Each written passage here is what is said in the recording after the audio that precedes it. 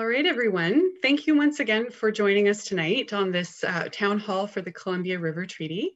My name is Brooke McMurchie and I work with the Province of British Columbia's Columbia River Treaty team, and I'll be your facilitator for tonight. Just in case there's any questions, this is a picture of the lovely headwaters of the Columbia River behind me here. It's so great to see many of you online. Because we are running this session by Zoom webinar. You all won't be able to see the list of attendees, but I can see the number ticking up, and we've got about 125 so far, and that number is rising. So there's lots of you out there listening in. Thank you so much for taking the time to join us. I am sure that there are folks from both sides of the Canada-U.S. border joining us. There's likely folks from the Columbia Basin and elected officials. There may be some folks from the Indigenous communities, and no matter where you're joining us from, we thank you very much for taking the time tonight. And on that note, since many of us are joining from different locations, we want to acknowledge with respect and gratitude the traditional territories of the Indigenous nations across BC and beyond, especially those whose territories are in the Columbia Basin. So this is our second public Zoom session, and though we've done everything we can to ensure that the session runs smoothly, as I'm sure everybody has experienced, there may be some technical glitches. If there are, we ask for your patience in advance as we work them out. We are definitely open to any and all feedback on this session. You can email it to us at columbiarivertreaty@gov.bc.ca, or you can fill out the survey that will become available to you after this session. If it's not emailed to you automatically, then you can find it on our website. We'll be posting a link to it there. You may notice that we are recording this session for tonight, and we'll be posting it on YouTube after the fact. So for those who are not able to join us right now, they'll be able to listen in another time.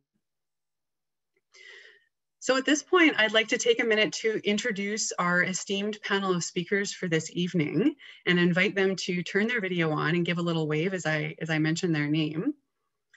So we will start the evening off with a few words from our BC Minister responsible for the Columbia River Treaty, Minister Katrina Conroy. Welcome. We have Sylvain Fabi, who is Canada's chief negotiator for the Columbia River Treaty. Welcome, Sylvain. Thank you. Kathy Eichenberger is joining us as BC's lead on the Columbia River Treaty negotiating team. Nathan Matthew is representing the Secwepemc Nation on the Canadian negotiating delegation. Welcome, Nathan. Thank you. Jay Johnson is also on the line. Jay is representing the Syilx Okanagan Nation on the Columbia River Treaty negotiating team. We also have Bill Green, who is representing the Ktunaxa Nation on the Columbia River Treaty negotiating team. We also have Linda Worley and Cindy Pierce, both from the Columbia River Treaty Local Governments Committee. Linda is the chair and Cindy is executive director. Thank you, everybody. We're looking forward to hearing from all of our speakers tonight. But before we dive in, I want to take a little bit of time to explain the process. As I mentioned, we'll hear from Minister Conroy shortly, and then we'll hear from Nathan Matthew to say a few words to start us off for the evening. We'll then move into the panelist session, where we will hear an update from each of the panelists, and they will also be able to answer some of the questions that we received in advance of this session. So thank you very much to those who submitted questions. We'll be addressing those throughout the session. If you have questions that you want to ask during the session, you can do so two ways. You can either type them into the Q&A box. You should see a little button at the bottom of your screen that says Q&A. You can type in your question there, and there will be a choice to submit it anonymously if you'd like. And another way to ask a question is to use the raise hand function. For some of you, it might be at the bottom of the screen. Others, it might be tucked into the bottom right-hand corner of your participants list, or not the participants list, sorry, the bottom right-hand corner of your screen. In both cases, with the Q&A function and the raise hand function, we're going to address those questions at the end of the panelist session. So we're going to spend the first bit answering the questions that we received in advance. And then after that, we'll be able to answer the questions that you type in, and we'll be able to let folks who have their hands raised speak a little bit. We are going to try our very best to answer as many questions as we can tonight. We have just over 2 hours here, and we are prepared to stay a bit longer if we need to. Any questions that we're not able to answer tonight will be included in a summary report that we'll be posting on our website afterwards. So I guess one more thing to say about asking questions when you've raised your hand. Please try and keep your questions succinct in the interest of time and out of respect for others who may want to ask questions. And also please keep in mind having some respect for the folks who you're asking questions of. And finally, if possible, try to not ask questions that have already been asked. So sometimes it's useful to have a little bit of a reminder of exactly what it is we're talking about. So wanted to share that the Columbia River Treaty, for those who might be new to it, is an agreement between Canada and the United States, ratified in 1964 for the purpose of reducing flood risk along the Columbia River and increasing hydropower generation. Under the Columbia River Treaty, Canada was able to build 3 dams: the Duncan Dam, which created the Duncan Reservoir, the Hugh-Keeley-Side Dam, which created the Arrow Lakes Reservoir, and the Mica Dam, which created the Kinbasket Reservoir. The treaty also allowed the United States to build Libby Dam in Montana, which many of you may know created the Koocanusa Reservoir, which crosses the border and extends into southeast BC. The treaty has no end date. Contrary to what some people may think, the treaty can go on forever. It's an evergreen treaty. However, the flood control management portion ends in 2024, and it changes from an assured flood control to a more ad hoc regime called called upon. 2024 is also the first year that either country could issue a termination notice, providing 10 years written notice is given.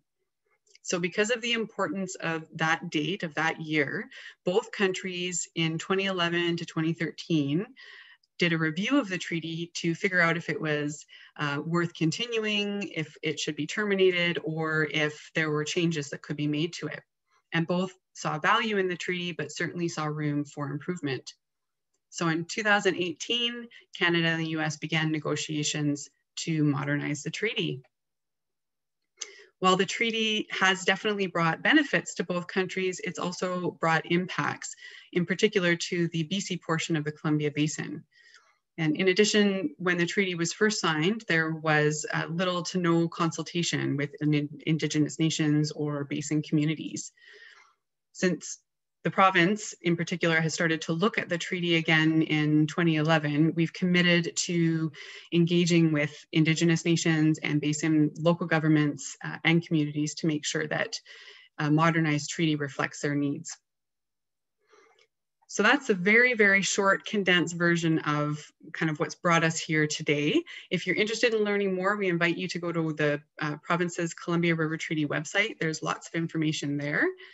But now I would love to pass the mic over to Minister Katrina Conroy, who will say a few words to kick us off this evening. Thank you, Minister. Well, thank you, Brooke, and good evening, everyone. I'm really pleased to be able to say a few words to kick off tonight's event. And in the past, as the provincial minister responsible for the Columbia River Treaty, I've had the privilege of joining many of you at the meetings in your own communities, and that's just not possible in the current situation. But I'm really grateful to have this chance to speak to you remotely from my home just outside of Castlegar on the traditional territory of the Columbia Basin Indigenous Nations who call this land home. Last November, I was sworn in as BC's new Minister of Forests, Lands, Natural Resource Operations and Rural Development, and I was also really honored to have the Premier ask me to return to my role as Minister responsible for the Columbia Basin Trust, the Columbia Power Corporation, and the Columbia River Treaty, things that we like to call all things Columbia. So as many of you probably know, I'm a longtime resident of the Columbia Basin, and I understand what the Columbia River Treaty means means to people in this region. I know very well the history and the effects on the lives, the livelihoods, and the cultures of the people here in the basin. I grew up here as a kid. I remember seeing houses being moved, the basin being flooded, but hearing those stories from people who were profoundly affected, and it stayed with me for many, many years. And I also understand the opportunity we have today to make changes and to move forward much more inclusively and with greater awareness of things that were just not considered when the treaty was first created. And doing that means engaging with those who are affected by the treaty, and in particular, the Indigenous nations and community residents right across the Columbia Basin. It means connecting with you as we're doing today. And because we haven't been able to hold in-person community meetings over the past year, our provincial treaty team felt it was really important to connect virtually with Basin residents and anyone else who has an interest in the treaty.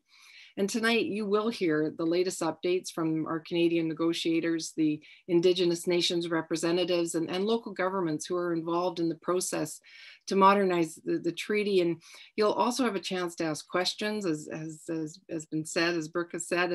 And I want to take this moment though to thank all those folks for the incredible work they are all doing on our behalf. Sylvan and Kathy, as you lead our negotiating team, and are doing an incredible job. The representatives from the Indigenous nations who have just added such a wealth of information, really valuable information to the process and to the negotiations, and to the local governments committee who are really involved in the process and who have made sure that people from the municipalities, the local governments from right throughout the basin have had their voices heard, and you've done an incredible job with that. So again, thank you to all of you for the incredible work that you've done. And in addition, you're also going to hear about work that is happening outside of the Canada-U.S. negotiations to seek improvements throughout the basin, really important improvements.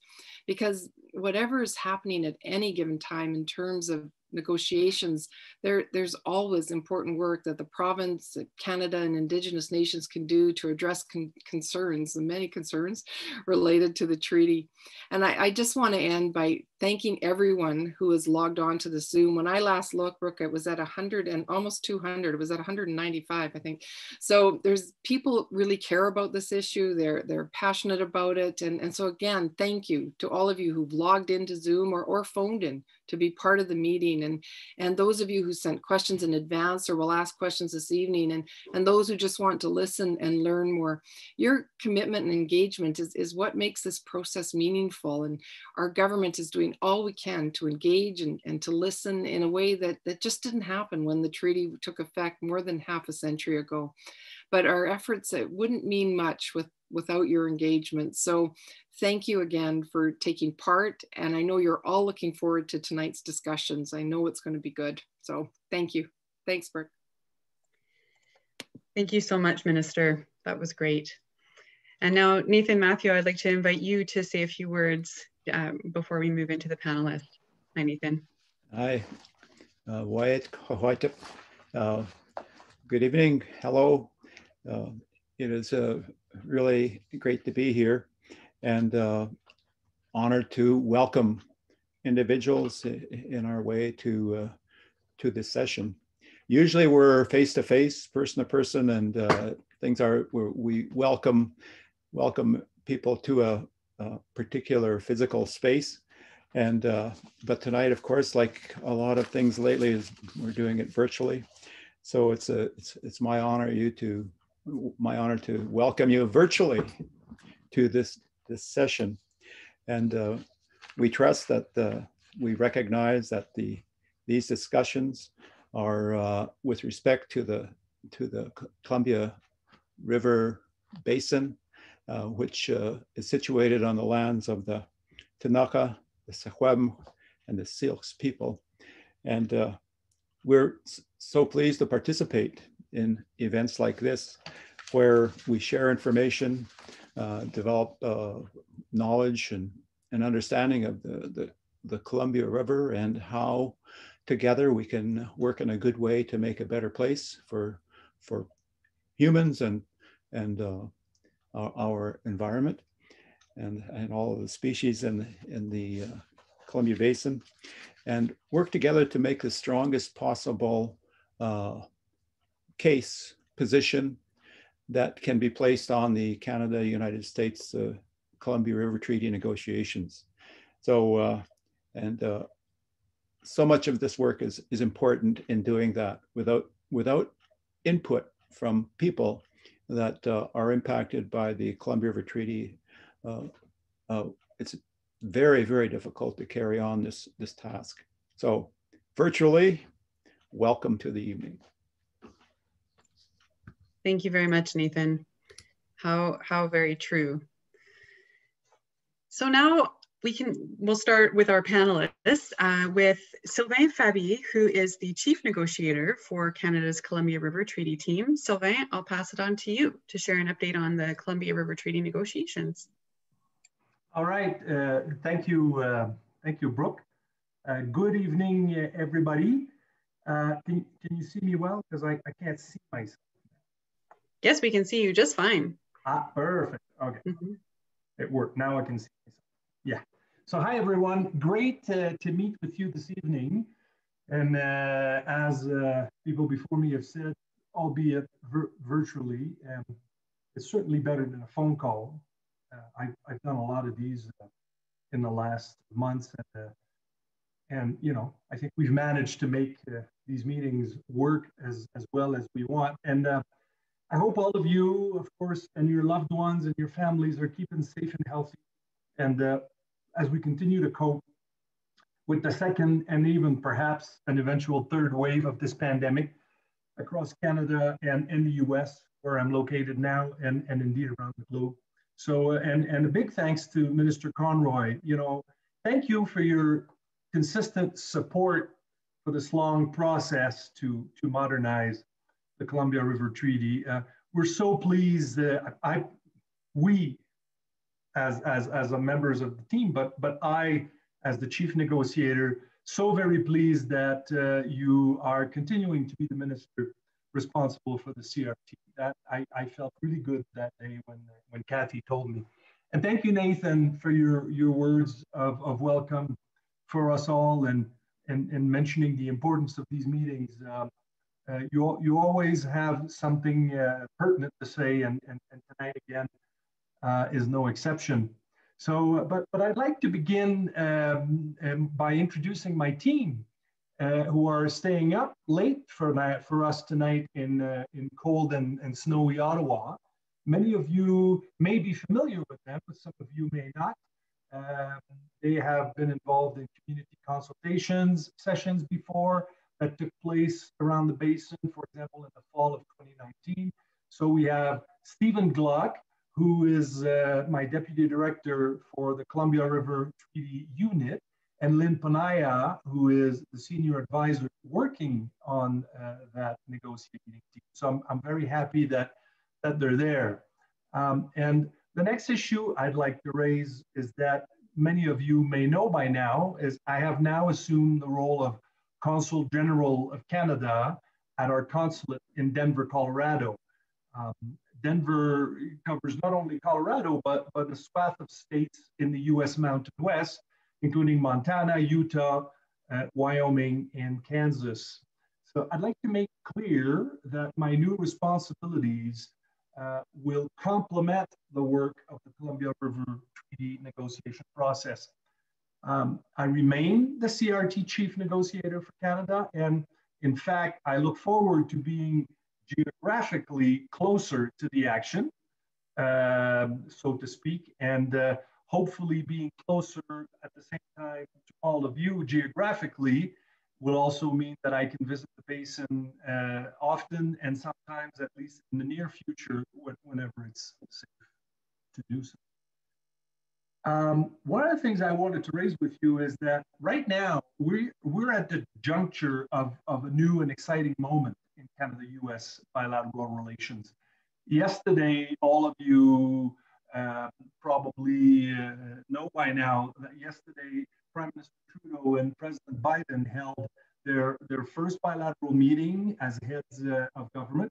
Of course, it was like us, a virtual visit. And one of the things they agreed upon is what they call the roadmap for a renewed U.S.-Canada partnership. And this roadmap establishes a blueprint for quite an ambitious and whole-of-government effort against, for example, the COVID-19 pandemic, on addressing climate change, on global health security, on defense and security, and shared commitment to diversity, equity, and justice. A lot of people will say, this roadmap is only words on paper. Well, I disagree. The first is that this, and this is hard to disagree with, this blueprint sets a new, constructive and progressive tone to what is by so extremely far our most important relationship. And also, I can tell you that this roadmap, for me, as Consul General of Canada in Denver, that'll be my Bible for the next 4 years. It'll be the guiding light for everything I and all my colleagues in the federal government do with regards to our relationship with the United States. It's very important.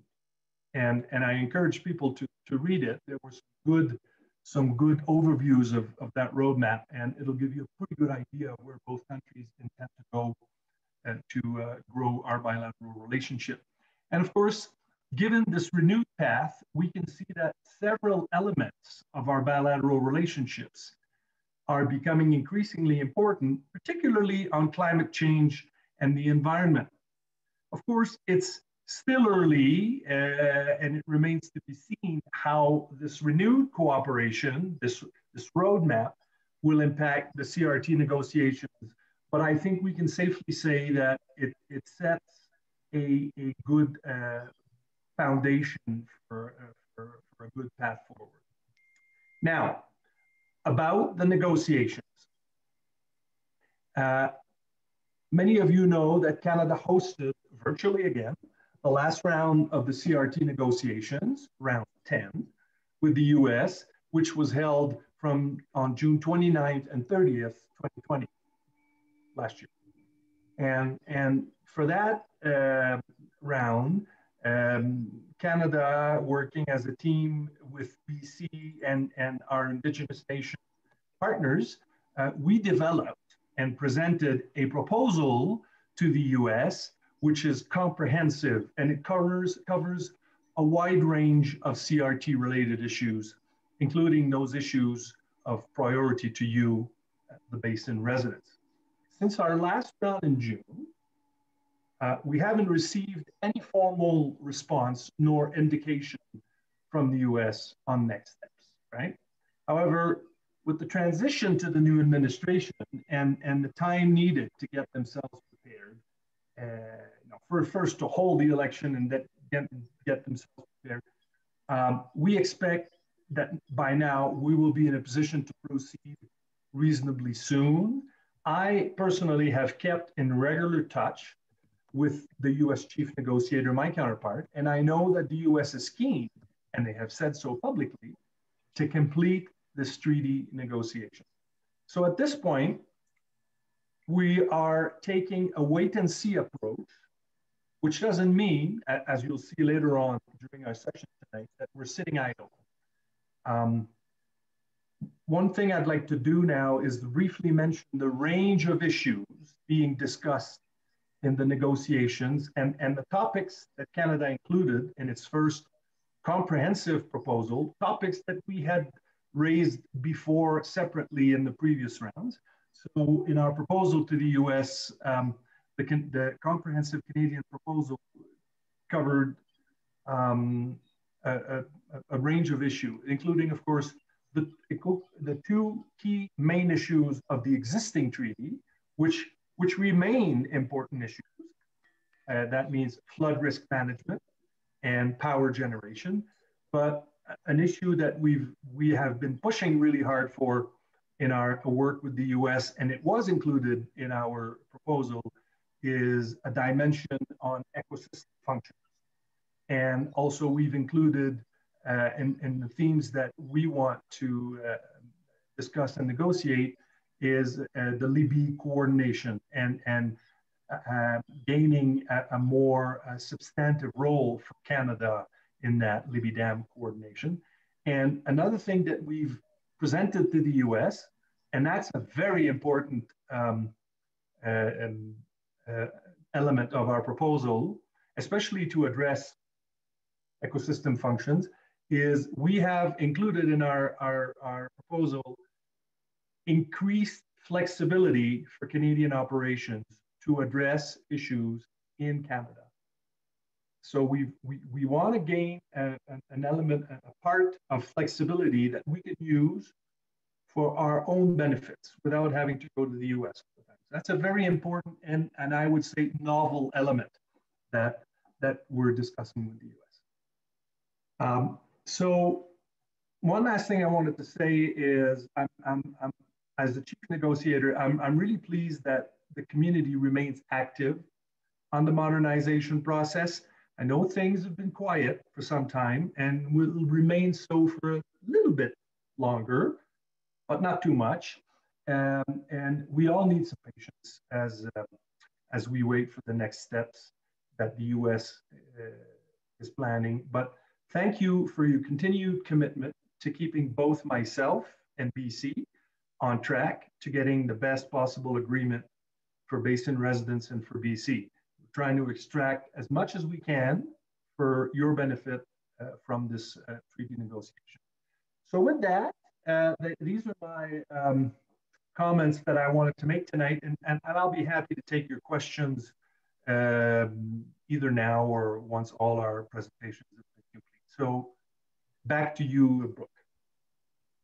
Thank you, Sylvain. And actually, we do have a question that was sent to us before tonight that is related to negotiations. Somebody was hoping to have some light shed on what the US is hoping to see change in the treaty's terms and conditions. So wondering if you could speak to that at all, what the US interest may be in the treaty negotiations. Okay, thanks. So it's good. It's kind of a little bit of a segue to what I've said, because I've mentioned just before now, the elements that we as Indigenous nations, BC and Canada, want to have in the new treaty. Obviously, US interests, I will not surprise you when I say that flood risk management for them remains a very important issue. You know, like the main reason this treaty, you know, was negotiated in the 1960s, one of the main reasons was to establish a regime that would avoid, it does provide flood risk protection in Canada, but it was also to avoid flooding, catastrophic flooding that happened. One of them in the 40s, if I'm not mistaken, flooding and completely erasing the city of Vanport. So they wanted to have some sort of a system, a regime that would help prevent these catastrophic flooding. This is still a big issue for them, and we should not be surprised about that, right? Today, there's even more to protect in the US part of the basin from flood risk management than there was 60 years ago, right? So that is the first thing. Of course, the power, electricity element of the treaty is still important to the US. This is one of the few things I can talk about publicly because they have made it themselves so public for over the last years. They think they pay too much for their electricity. They've said so many times. So I'm not divulging any secret, which I would never do, because there's always an element of keeping the negotiations between ourselves as much as possible. But there is a desire for them to reduce what they compensate Canada with in terms of the power benefit that they get. While the ecosystems and environmental components were put forward by Canada, I know that there is receptibility on their part of this, and frankly, if we just read the newspaper and based on what I just said about the new roadmap that the president and the prime minister agreed upon yesterday, the element of climate change and environmental protection are pretty upfront and important in that roadmap. So, addressing through that treaty some environmental issues could become more important to them than it was before, based on what they've said publicly. So these are the key elements that are important to the U.S., of course, and these are not surprising because they've spoken about it extensively publicly. So I hope that answers your question. Thank you so much, Sylvain. That's great. So we do have a few more questions related to negotiations that have come in, but I think we'll move on to Kathy first and hear from her, and then we'll circle back to some of the questions that have been asked after that. So Kathy, why don't you go ahead? Thank you. Thanks today and Brooke, and thanks for everybody who's online. That's hundreds of people. That's amazing. I'm very happy that people can join us, and especially from the comfort of your home. I was excited about this because it gives us a chance to hear from everyone across the basin. You know, I do miss our annual series of community meetings when we go to 12, 13, 14 communities and see you face to face, and nothing can replace that. But this is different, and it's also exciting in a different way. And I also want to welcome all the folks across the province who are interested in the treaty, and I know there are many who could join now and not through physically in the past. And also a welcome to our friends to the south in the United States. I recognize area codes from Washington D.C., from Portland. I'm glad to have everyone share and listen into what people have to say. I absolutely want to thank Minister Conroy for her longstanding dedication to improving the Columbia River Treaty. And I know she takes it to heart, having seen the construction of the dams and the effects that it has. But I also want to really appreciate and thank the great support from her staff over many years. And a special shout out to Dina Brown, who's been marvelous and has been a real community contact for folks in the basin out of Castlegar to answer people's questions. As Sylvain mentioned, you know, BC, Canada, the Tanaka-Shakopim and Silk-Okanagan, we all worked really hard to collaborate on development of the first Canadian proposal, our initial proposal. And, you know, despite the challenges of COVID-19, and that was new to us at the time, and we were, you know, this was March, we were coming back from DC, we were in lockdown, and we had to learn how to collaborate through Zoom, Skype, whatever. But, you know, we adapted. And hopefully it'll work again tonight. I already got kicked off. My internet connection went down. Even in Victoria, you don't have to be in Meadow Creek to lose your connectivity. But anyway, we put a great deal of time and effort to make sure that this initial proposal, which everyone contributed to, was supported by the representatives of all 5 governments. And that, in my books, is a great accomplishment. And as Sylvain said, it was presented to U.S. delegation last June through a WebEx meeting.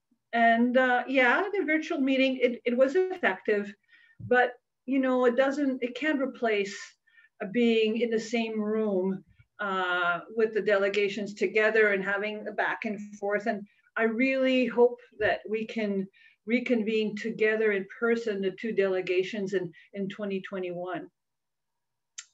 Some of the questions we received prior to this town hall was about the timelines. And I just want to remind folks, there's no definite timeline to complete the negotiations. On the other hand, we really do look forward to regaining and resuming the momentum that we had and making real progress. People are curious about being notified for the next session. as we've done through the first 10, each time there's a session, negotiating session that's planned, we inform the public through our social media, et cetera, et cetera. So when there is a next session scheduled, then you will all be advised of it. In the meantime, we continue to collaborate with all of our partners to refine the best approach to seeking improvements within the treaty, and even to address issues outside of the treaty, in domestic issues in the basin. And you'll be hearing a lot more of that this evening. But one of the tools that we're using to inform the negotiations is an expanded modeling initiative.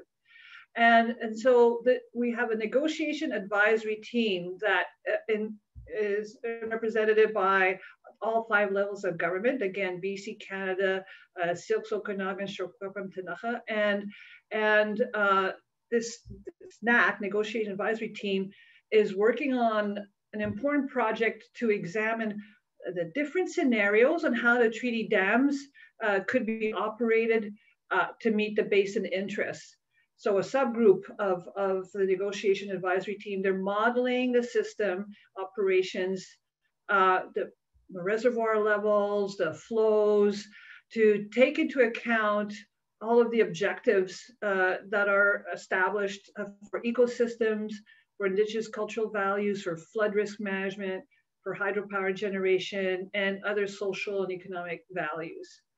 And this Indigenous-led ecosystem function subcommittee is developing those performance measures for ecosystem in particular and Indigenous cultural values. And there are also part of that team, provincial and federal agency technical staff, as well as an environmental non-government organization scientists. They're all contributing to this work led by the Indigenous nations. But also, the Columbia River Treaty Local Governments Committee is leading the development of performance measures for socioeconomic interests, and they will tell you more about it later this evening. But one of the things I want to make sure people understand is this work is ongoing, but it is not delaying. It hasn't delayed, currently not delaying, and will not delay the negotiations with the United States. This is all work that will contribute to not only informing treaty negotiations or the Canadian delegation, but over the longer term when we implement adaptive management over time. I've also received a question about a commitment that we've made in the past, and I think there's another question about seeing the proposal. And the question was, the BC government has previously committed to consulting with basin residents before making final decisions on a modernized treaty. Do you have a sense of how much detail about pending international agreements you'll be able to share in this forthcoming consultation? So our commitment is that people of the basin will clearly understand what is in a modernized treaty that would be proposed before it's agreed to, before it's finalized. There will be no surprises, not like in 1961 and ratified in 64. The US and Canada have tabled initial proposals. Obviously, in a negotiation, we don't share each iteration publicly. That is confidential to negotiations. But prior to once we get closer to an area, a range of agreement, a zone of agreement, we will be coming to the basin to share with you the progress that we've made. And we did that in 2013 when we prepared recommendations for cabinet on the future of the treaty. And at that time, we consulted broadly within the basin. So we commit to doing no less for a modernized treaty. Now, switching gears a little bit from the negotiations, one of the things that people have asked about is whether Indigenous nations, local elected officials, basin residents, will they all have a voice in the future decisions regarding treaty planning and operations? In fact, one of the questions that we got prior to this town hall was, it was been widely suggested that accompanying governance reforms to treaty entities and committees that implement a treaty are needed. can you share any information about what the governance structure of a modernized treaty might look like? How does the need for reconciliation with Indigenous peoples influence this? What kind of mechanisms for public engagement will the modernized governance system include? So I want to thank Graham for that question. It's a very, very timely question because the NAT, which includes, again, the representatives of the 5 governments, have directed that a consultant be hired to look at potential governance options, different governance models for a modernized treaty. And to be clear, this is for the Canadian domestic CRT governance on how decisions that are made in Canada feed into the treaty planning and operating processes. So this process was just kicked off this week, and the NAT Governance Steering Committee is working with the consultant group to refine the process and the work plan. But I can confirm that one of the fundamental principles underlying this process is that the proposed governance models will be consistent with the United Nations Declaration of the Rights of Indigenous Peoples. What I can say right now is that the process will be rolling out in stages and it will take time. We want this to be a collaborative process. And as we do that, we'll be consulting with, of course, Indigenous Nations, Columbia River Treaty Local Governments Committee, Columbia Basin Regional Advisory Committee, and we will be transparent. And I know people are chomping at the bit to know more. We will provide more information in the near future.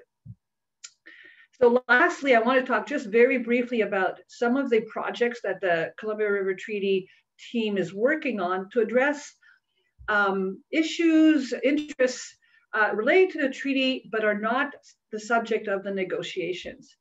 And these issues and these interests have been raised, by the basin residents over the last many years. So even while the discussions with the U.S. are ongoing, there's a number of these projects that we are wanting to move forward with and addressing. And right now we have about 12 on the go. Some are specific to communities like Nakusp, Valemount, Creston, and others looking at benefiting the whole basin. And I'll just give you a few. Otherwise it will take the whole evening. One of the key messages we heard throughout the last number of years is the need to acknowledge what was lost and to enhance what remains. And so during the 2019 community meetings, we shared one way to make that acknowledgement, and that's the Columbia River Treaty Heritage Project. And that is a proposed touring route linking a series of information stops at key locations throughout the Columbia Basin. This is a community-driven initiative that's being guided by a steering committee with representation across the basin. This is not a BC government top-down thing. This is a grassroots thing. And we've secured funding for the first phase and the engagement and having an engaged an implementation team to move it forward. And so the stories for this project, for these key locations, these stories will come from the basin communities, Indigenous and non-Indigenous, and the community engagement is expected to begin in late spring and early summer. Another project that's a long time coming is that we're working with the village of Valemount and the Ministry of Environment and Climate Change Strategy on an air quality data review project to better understand if and how dust events are associated with low water levels in the Kinbasket Reservoir. Finally, getting to looking at the data and then figuring out what the next steps would be. Another one that's near and dear to my heart is making progress, significant progress, working collaboratively with the 6 Creston Valley Diking Authorities, Nyakanuki Tanaka Community, Regional District of Central Kootenay, and the town of Creston to find a way forward on the long-standing issue of how to maintain and repair the diking system in the Creston Valley. And I know that when I started with government and out of Nelson 30 years ago, that was an issue that was unresolved, and we're finally making progress on that. So that is great.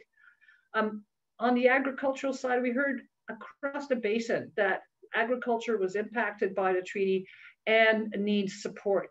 And so we're working with some of the agricultural communities in the basin. We're working with the Ministry of Agriculture. We're looking at the programs and initiatives and identifying where there are gaps, and that is ongoing. And of course, you know, we definitely heard concerns about the water levels at Koocanusa Reservoir, especially during the very important recreation season, June to September. And we commissioned a study to assess the feasibility of building a dam in the reservoir. And we have received, we had a town hall, our first town hall on the Koocanusa Dam, and we are now evaluating the feedback, and we'll be producing a report and next steps in the next little while. So there's lots of things going on. If you want to know more about it, please sign up to our Columbia River Treaty newsletter. Oh God, fire alarm. Ugh, no. Attention, attention. We will be testing the fire alarm bells. Oh, great. Okay, I'm almost finished. Fire alarm bells shortly. Please disregard. Okay, I'll leave it for now, but happy to answer more questions later in the evening. And thanks for taking the time. And, you know, whether it's the treaty negotiations or work happening outside the treaty process, we really count on your involvement and your engagement and your advice to inform to work that we do. And we, you know, we've been doing that for the last 10 years, and knowing the people in the Kootenays, I wouldn't expect anything less. So I'll stop before the fire alarm goes off. Thank you. Thanks very much, Kathy. What did I say about technical challenges? I think most people are used to being interrupted by their kids and their pets these days, not while they're at the office, a fire alarm test. So good luck with that, Kathy. Hopefully it doesn't last too long, because we would love to ask some more questions from you later on. Just to note that we are monitoring the questions that you guys are submitting in the Q&A box. I know some have or will be addressed by the speakers as we carry on, but we will come back to asking them as many as we can once the panelists are done. And where possible, interject with a few clarifying questions. So thank you for submitting them. Please continue to do so.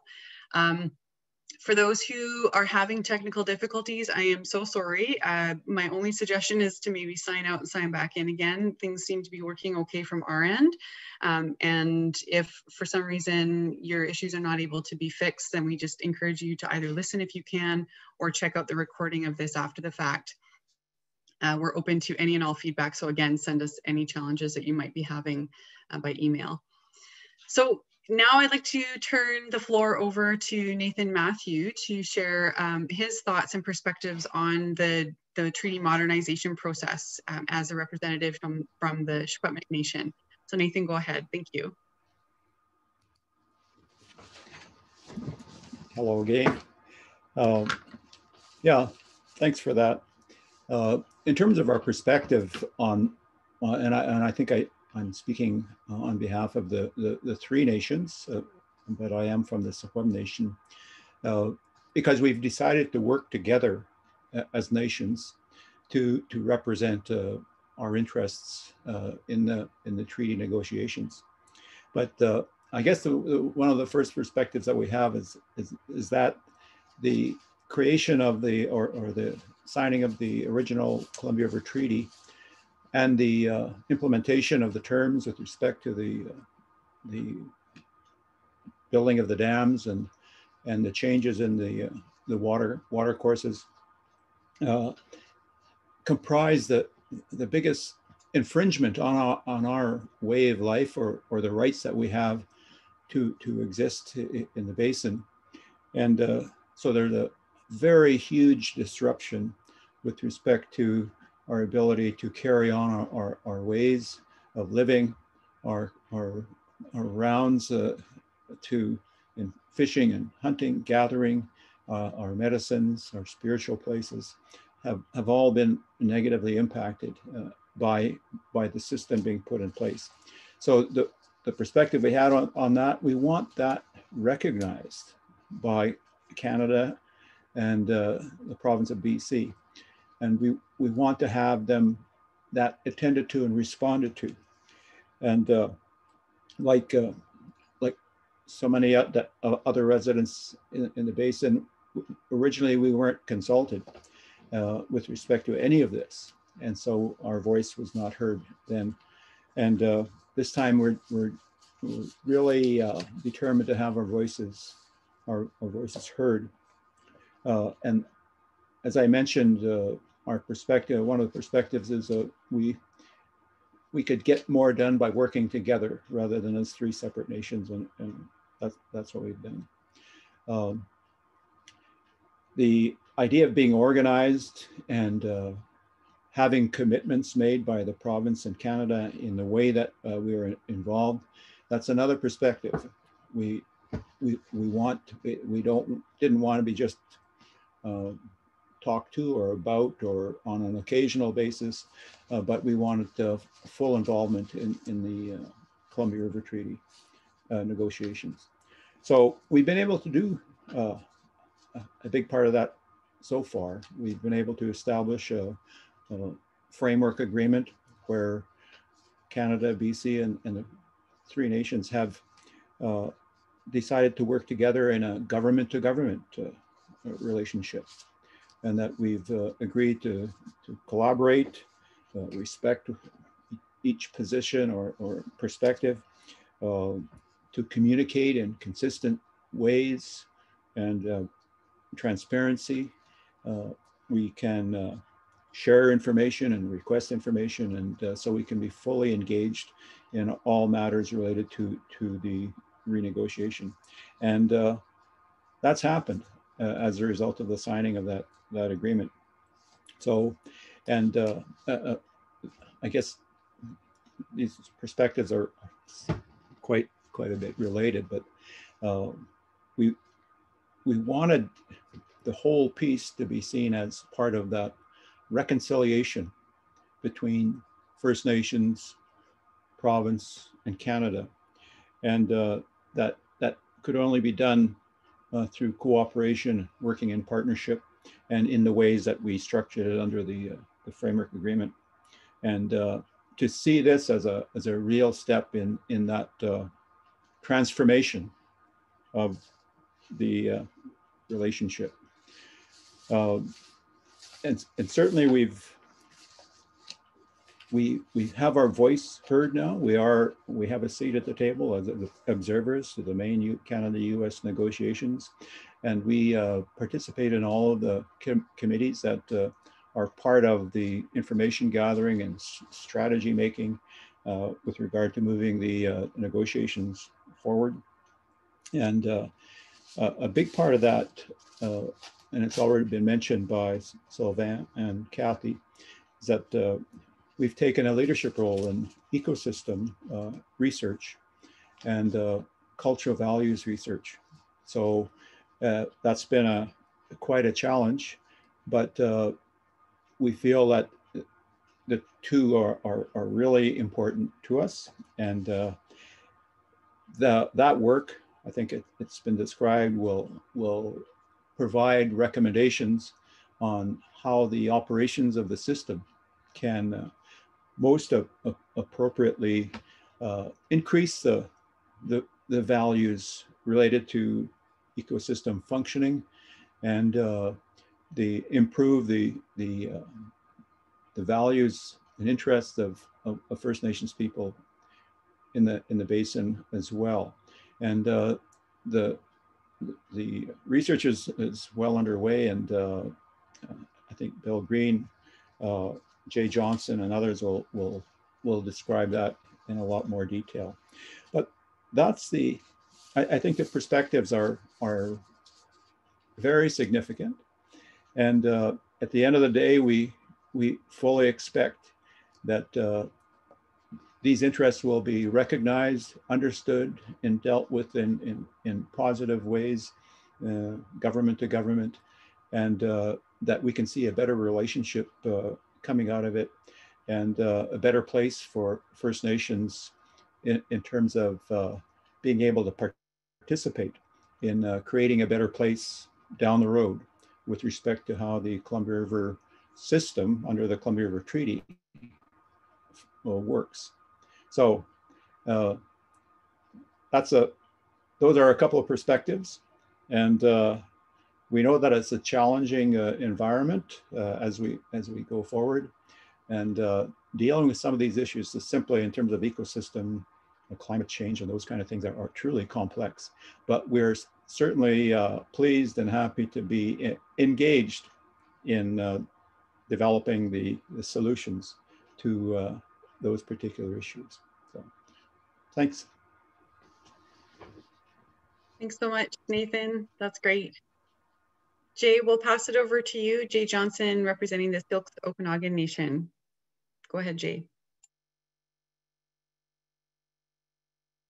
And you're muted, Jay. Go ahead and unmute yourself. Thank you. There we are. There's always has to be someone muted, so might as well take the honors. Hello, everyone. Good evening. My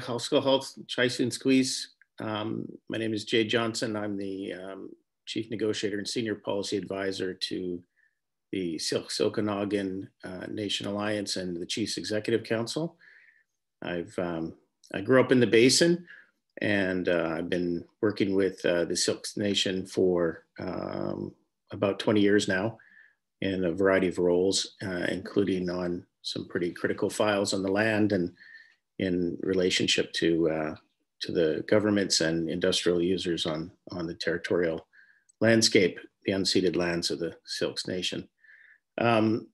Maybe I just wanted to sort of highlight a few things that were talked about already today and give you a sense of how far we've come. As I'm sure many of you will understand, the treaty, of course, was something that not only Basin residents inherited from the outside largely, but of course the Indigenous nations, the First Nations of the Basin in its entirety in Canada, also were forced to live with the consequences of the Columbia River Treaty and in many ways the industrialization of the river system.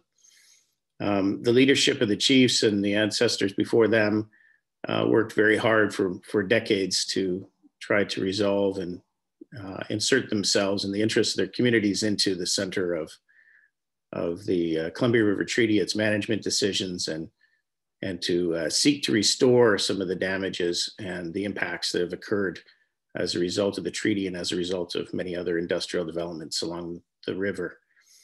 And that approach has come from a position of understanding that the river is inherently, and from a common sense perspective, an ecosystem, and is inherently one river, regardless of an international border. And sometimes that tends to be something that is a challenge in a management regime when it crosses an international border. And so we're always striving for everyone to recognize, although jurisdictions might vary, to recognize that this is in fact a river with integrity and a unified system with many complex ecosystems and microsystems along the way. So in our leadership's pursuit of addressing the Timik and the Tumulak, the land and the water and the resources and the all living things and the interconnection of all living things, we have sought to pursue this unique time in history where we have both the federal and provincial government in Canada that are focused on trying to resolve and address the concerns and challenges of governance with Indigenous nations and the marginalization of Indigenous communities for generations. And so with both the federal Liberal government and the provincial NDP government, we've successfully managed to ensure that the voice of Indigenous nations are in fact within the treaty. And in fact, we're participating within the negotiating process itself as observers, but also leading an area of keen interest to the nation, to all the nations, which is ecosystem function and an understanding of the environmental needs of the river and of all those along the river and all those that may not have a voice. And in that regard, we've been ensuring that we are also talking about climate change. We're talking about modeling different water levels. We're looking at how cultural values can be inserted, not only in our negotiating process and in our relationships, but also within the needs of what the river management system should look like. And we're seeking the guidance of knowledge keepers and traditional ecological knowledge in that process. And of course, we've heard a little bit about governance. Governance is a critical component of all this. It's a critical component of reconciliation.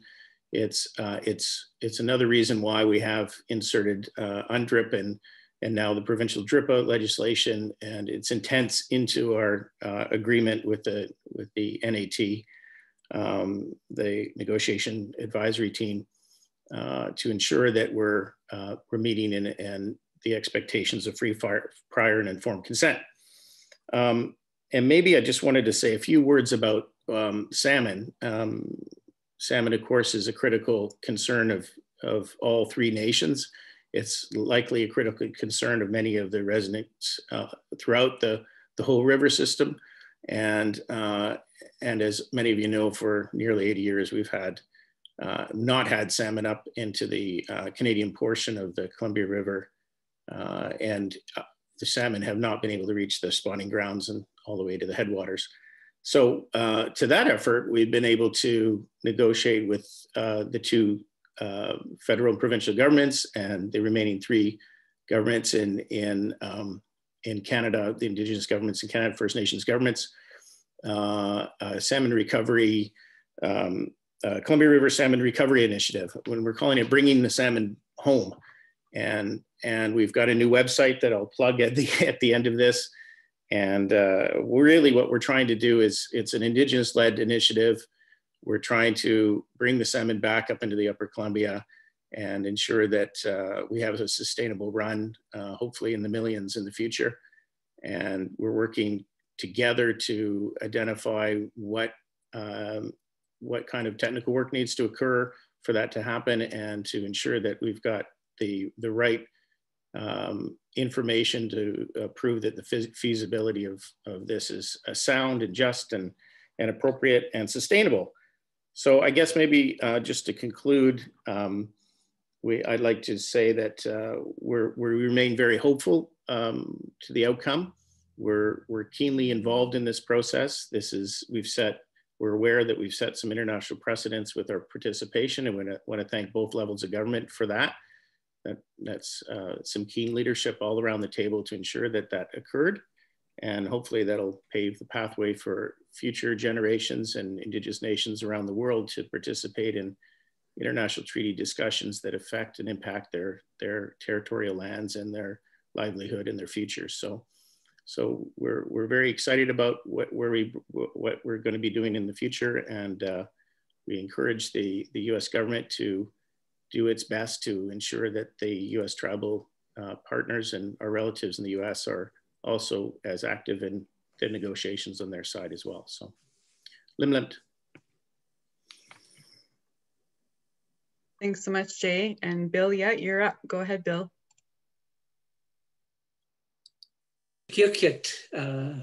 Bill Green. And I got to start by saying, wow, 200 people. That is very impressive from a lot of perspectives. And I thank all of you for this. When I go through the list of participants, I see many, many names I recognize from previous in-person meetings over the years. And it's just amazing and impressive to see so many people dedicated to and interested in the future of the Columbia River Treaty and this wonderful water system that we live with. And I also see a number of Ktunaxa people participating, people that I work for. Thank you. I'll start with what I'm sure many of you have heard many times, that water is deeply sacred for many Indigenous nations. And I think it certainly is for the Ktunaxa Nation. And I've had the honor of working for the Ktunaxa Nation as well as the other nations going back 26 years.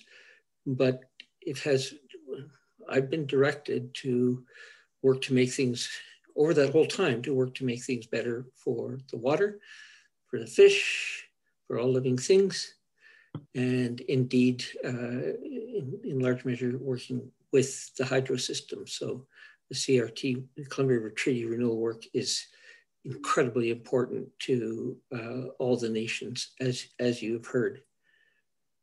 I will say, despite 26 years, a blip in time, it remains a very steep learning curve, steep and exciting learning curve.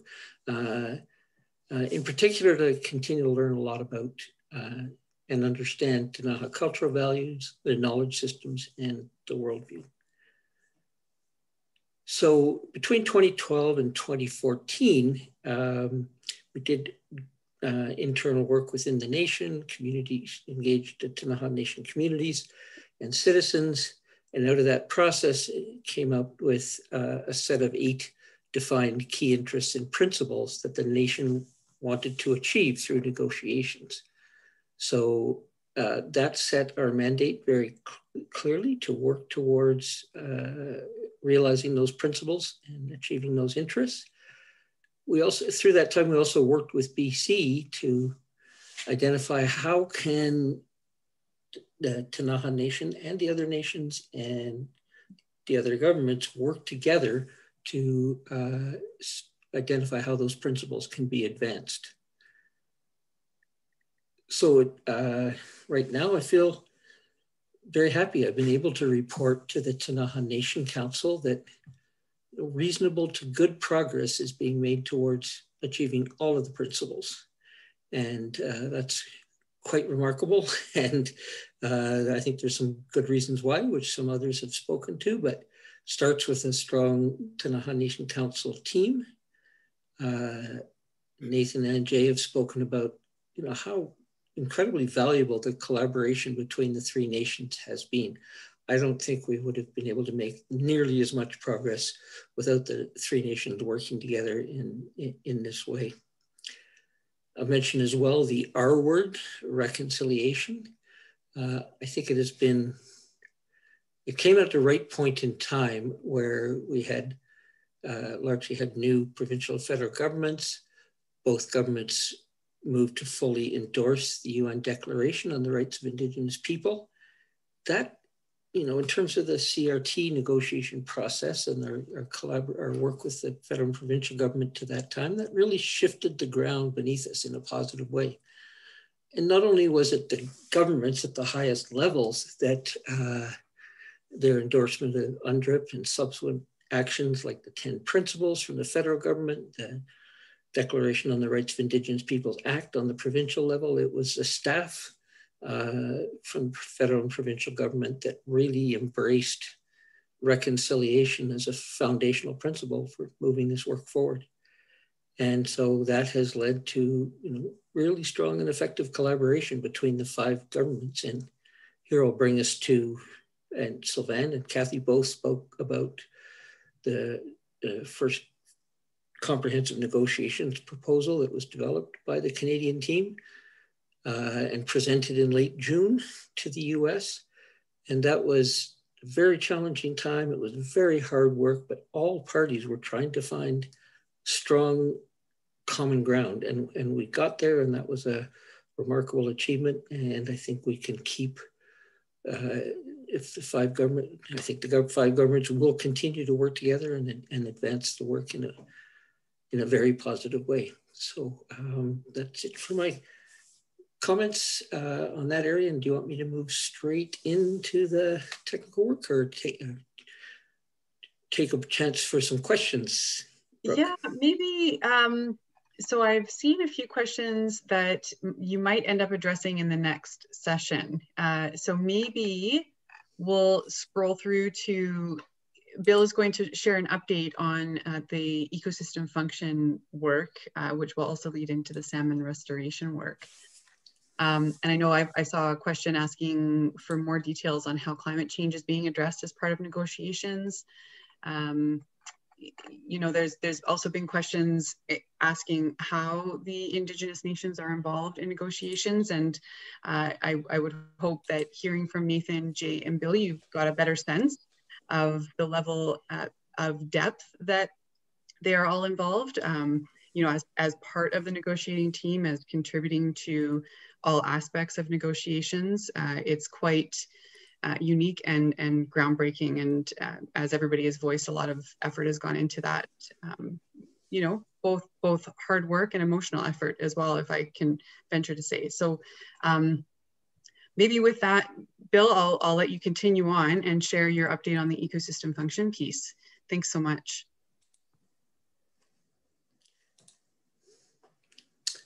Brooke, can you see my screen?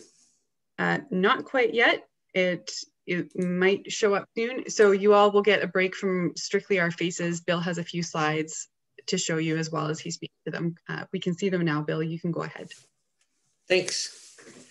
So from a Ktunaxa perspective, this starts with the foundation of Akamas Kapikapsin, all living things. And it's a profoundly, as I've come to learn, it's a profoundly important principle to the Ktunaxa, and it indeed embraces all living things and includes humans within the concept of all living things, not separate from. And so that, you know, so all living things, we've brought forward into the English concept of ecosystem function. Kathy told you about the negotiation advisory team and the subcommittees on a variety of topics, including ecosystem function. So our ecosystem function work we've had a subcommittee for a little bit more than 2 years now, involving the 3 nations working together, but as well as Environment and Climate Change Canada, Fisheries and Oceans Canada, Forest Lands, Natural Resource Operations and Rural Development, and the Upper Columbia Basin Environmental Collaborative. And so that has been, you know, a strong team, strong and knowledgeable team to move this work forward. So the first thing we did was, there's a lot of information out there that's been generated over the years. Some of the sources include from water use plan studies, but a variety of other sources that speak to how the hydro system affects ecosystem processes, ecosystem values. And so that was all reviewed and generated a synthesis report that pulled all that information together and then identified knowledge gaps. And so to fill those knowledge gaps, we identified 13 priority ecosystem function studies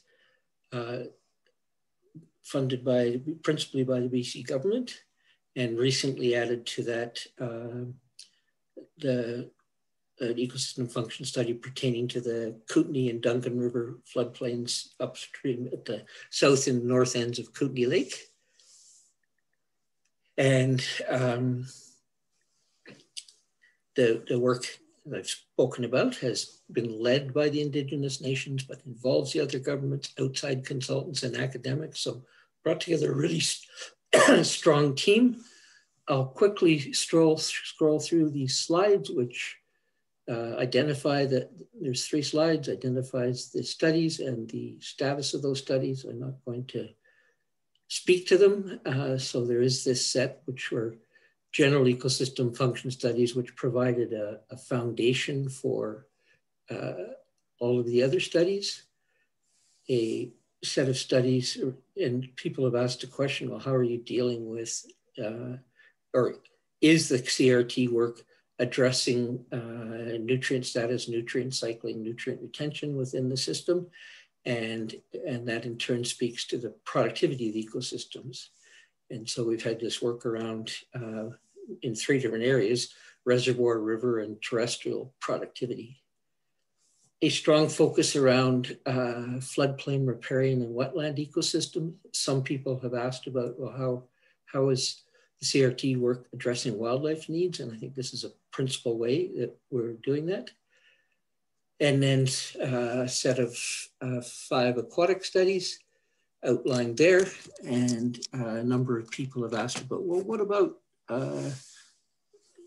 the way the flows function or operate downstream of the dams, and rapid changes to low levels at some point. And so that question is being very comprehensively addressed in the riverine flows study.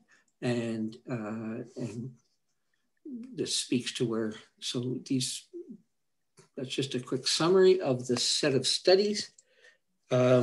And next thing I'll speak to briefly, and this gets into a bit of techno geekery, which I'll try to minimize, but So each of the studies, one of the key tasks is not only a report, but also what we call performance measures. And a performance measure is how we measure how a particular way of operating Arrow Reservoir or Kinbasket Reservoir or Duncan Reservoir, or indeed Koocanusa, how that will affect a specific value. And those values can be in the themes of ecosystem function, cultural value, but also hydropower and flood control, and recreational values and socioeconomic values. All can have, within each of those, there can be a set of performance measures.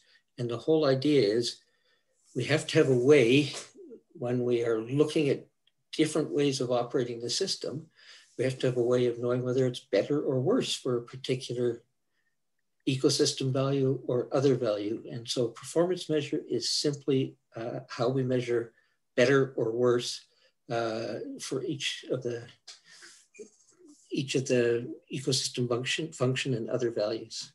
And it not only tells us, is it better or worse, but it also tells us how much better or how much worse. A key point I want to make is that I expect, we are working to getting this done over the next 2 to 3 months, but we then anticipate we will be seeking public input on the work that has been done, so that residents throughout the basin, the Indigenous nations that we work for, citizens of the Indigenous nations can be confident that we have a good way of evaluating potential changes, operational changes through the Columbia River Treaty. Kathy spoke a bit about the modeling work, and part of that is developing scenarios. And a scenario is just a what if. What if we change the operation of the system this way? What if we change the operation at Keenly Side Dam over the course of the year in a way to, lots of people have talked about it, to create a more stable reservoir. So the work in these scenario workshops is to develop what if scenarios that would be better, that we think might be better for ecosystem function, but also Indigenous cultural values. But then that work needs to take the next steps, I should say, to find scenarios that are better, as much as possible, better across the board for a broad set of values. And just want to conclude that the ecosystem function process has been fascinating and challenging. I think it's unique and precedent setting. Mostly when we've seen studies of this type before, and the development of performance measures and models, that's been done by a big consulting firm, by BC Hydro, and this has been a very different process that engages all 5 governments, engages a wide range of interests, and it's hard work, but it has been collaborative and very effective in that regard. So at the end of the day, we want to achieve strong and widespread support for the performance measures and for the potential scenarios. And just want to final wrap up that to really appreciate the support of the BC government for this work, and the support from both Canada and BC to very meaningfully address ecosystem considerations into a renewed treaty. So thanks. And Brooke, I look to you for advice about what you want to do about questions, seeing as we're beyond time for this session. Sure, Bill. I think, so we were going to speak a little bit about salmon reintroduction, and I'm not sure if you want to lead into that right now, and then we could answer questions after. What do you think? Yeah, maybe I'll speak to that briefly. Thanks. Mm-hmm. And I note that Jay has already spoken about that, so I don't need to add very much, but salmon restoration is being addressed in parallel in 2 different venues, 2 different processes. One is within the Columbia River Treaty, because there are factors and issues related to salmon restoration that need to be addressed within the treaty context, can't be addressed outside of it. And then there's a whole another set of issues and factors that really aren't directly impacted by the Columbia River Treaty. So habitat, what are appropriate donor stocks, what are the risks associated with it. And so that work is going on within the Columbia River Salmon Restoration Initiative. Jay spoke about that briefly, and I think Kathy did as well. And, but it's really important that the work between the Columbia River Salmon Restoration, which I will say is also going, all 5 governments are really committed to trying to make the Columbia River Salmon Restoration Initiative work. This is, for me, very exciting to see the 5 governments working so hard and collaboratively on this, and making good progress on defining and working through some of the technical issues through the, what we call cursory Columbia River Salmon Restoration Initiative, as well as, you know, where needed, addressing treaty-related salmon restoration issues within the treaty process. So, and I think Jay spoke about, and maybe we can put it in the chat, the link to ColumbiaRiverSalmon.ca, I believe. And, you know, we look to a time, so the cursory, the Salmon Restoration Initiative had a 3-year time frame that started in July of 2019. So we're a year and a half in, and we have a year and a half to go. A lot of work to accomplish over the next year and a half. In particular, doing the work that's necessary to answer people's questions and answer decision makers' questions about what is the way forward, how much it's going to cost to do this, and so we can do the work to achieve the funding to keep the Salmon Restoration Initiative moving forward. So I don't know, Jay, if you want to add anything to that, but that's a brief summary of that work. Thanks, Bill. No, I appreciate that. And I just encourage everybody to have a look at that website. We just got it up, so there might be a few tweaks, but still to come. You'll notice that on May 10th and 6th to the 16th, we're going to be engaged in a series of events that culminate in essentially in a salmon recovery festival. And there'll be a variety of things to be announced throughout the basin, and hopefully encourage community members and youth and everyone interested to come out and participate in some of those events, as you'll see, COVID friendly, of course. So some details still to come, but they'll be announced on the website. So have a look at that. There's lots of great work being done there, and it's a heck of an initiative, and it's taken a long time to implement. And we'll be reaching out, and we're in the early stages of reaching out across the border to our U.S. Cousins and relatives and friends to try to work collaboratively as we best we can to ensure that we have success in the long run, and we get to a place where we've got sustainable salmon runs of variety of salmon species into the future. And not only is this great news for the ecosystem and everyone along the river system and in the basin in Canada, but it's fantastic news internationally as well. So big thumbs up to all those involved and everyone that supported us along the way. And we just look forward to renewing that 3-year commitment to into the future as soon as we can. So lim limt. Thanks, everybody. Thanks so much, Jay, and thanks so much, Bill. I know, folks, I see people asking in the Q&A box about the website, and it is ColumbiaRiverSalmon.ca. I'm not sure how to put that up on the screen here for you guys to see at this point, but I've typed it into the chat box, ColumbiaRiverSalmon.ca. At this point, I think, Bill, if you are comfortable with it, there were a couple of questions sent in advance of this session that perhaps you can answer. There were a number, obviously, to do with salmon that hopefully you and Jay have addressed. Bill, are you comfortable answering some of the questions, and would you like me to read them out, or would you like to take it from here?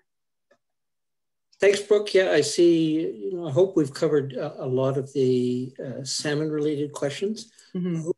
One of the questions I'll speak to briefly is Arrow Lakes fluctuations, and the specific question was, what efforts are going to be made to keep the water levels consistent along the Arrow Lakes? And through the ecosystem function work in particular and the development of performance measures and scenarios, we're looking very closely at that question.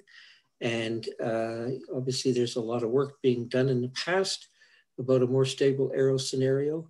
And so the ecosystem function studies, for example, pertaining to restoring floodplain, wetland, and riparian ecosystems, speaks to the Arrow Reservoir, and particularly the upper reaches. What benefit could be achieved if the reservoir was operated in a more stable way? What benefit could be achieved for floodplain, riparian, and wetland ecosystems, and for the wildlife associated with that, and the human use associated with that, and the stabilization of banks that some people have also asked questions about. So the idea there is we're trying to quantify what operational change would be required to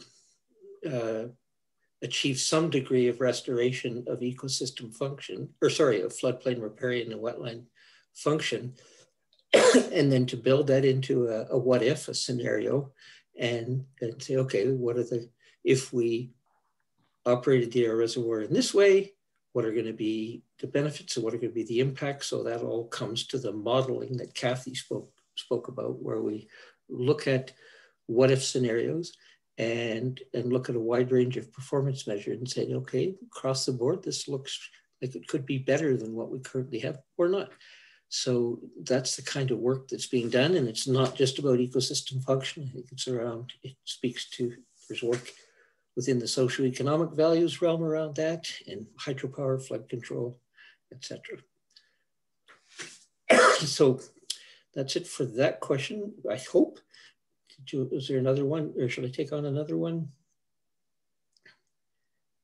Yeah, go ahead. Sorry, how about you take on one more and then we'll move on. And again, just a reminder to everybody, we're looking at the questions and we'll answer those that have been entered into the Q&A box after our panelists are done.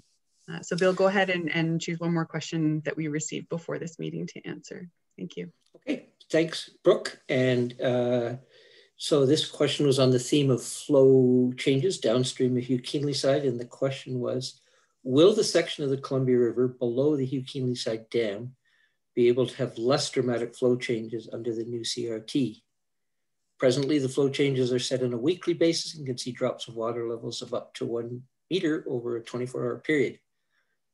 That could even, if this was done over a 3-day time period, there would be much less damage to the aquatic entomology, the bugs that thrives along the 43 kilometers of shoreline.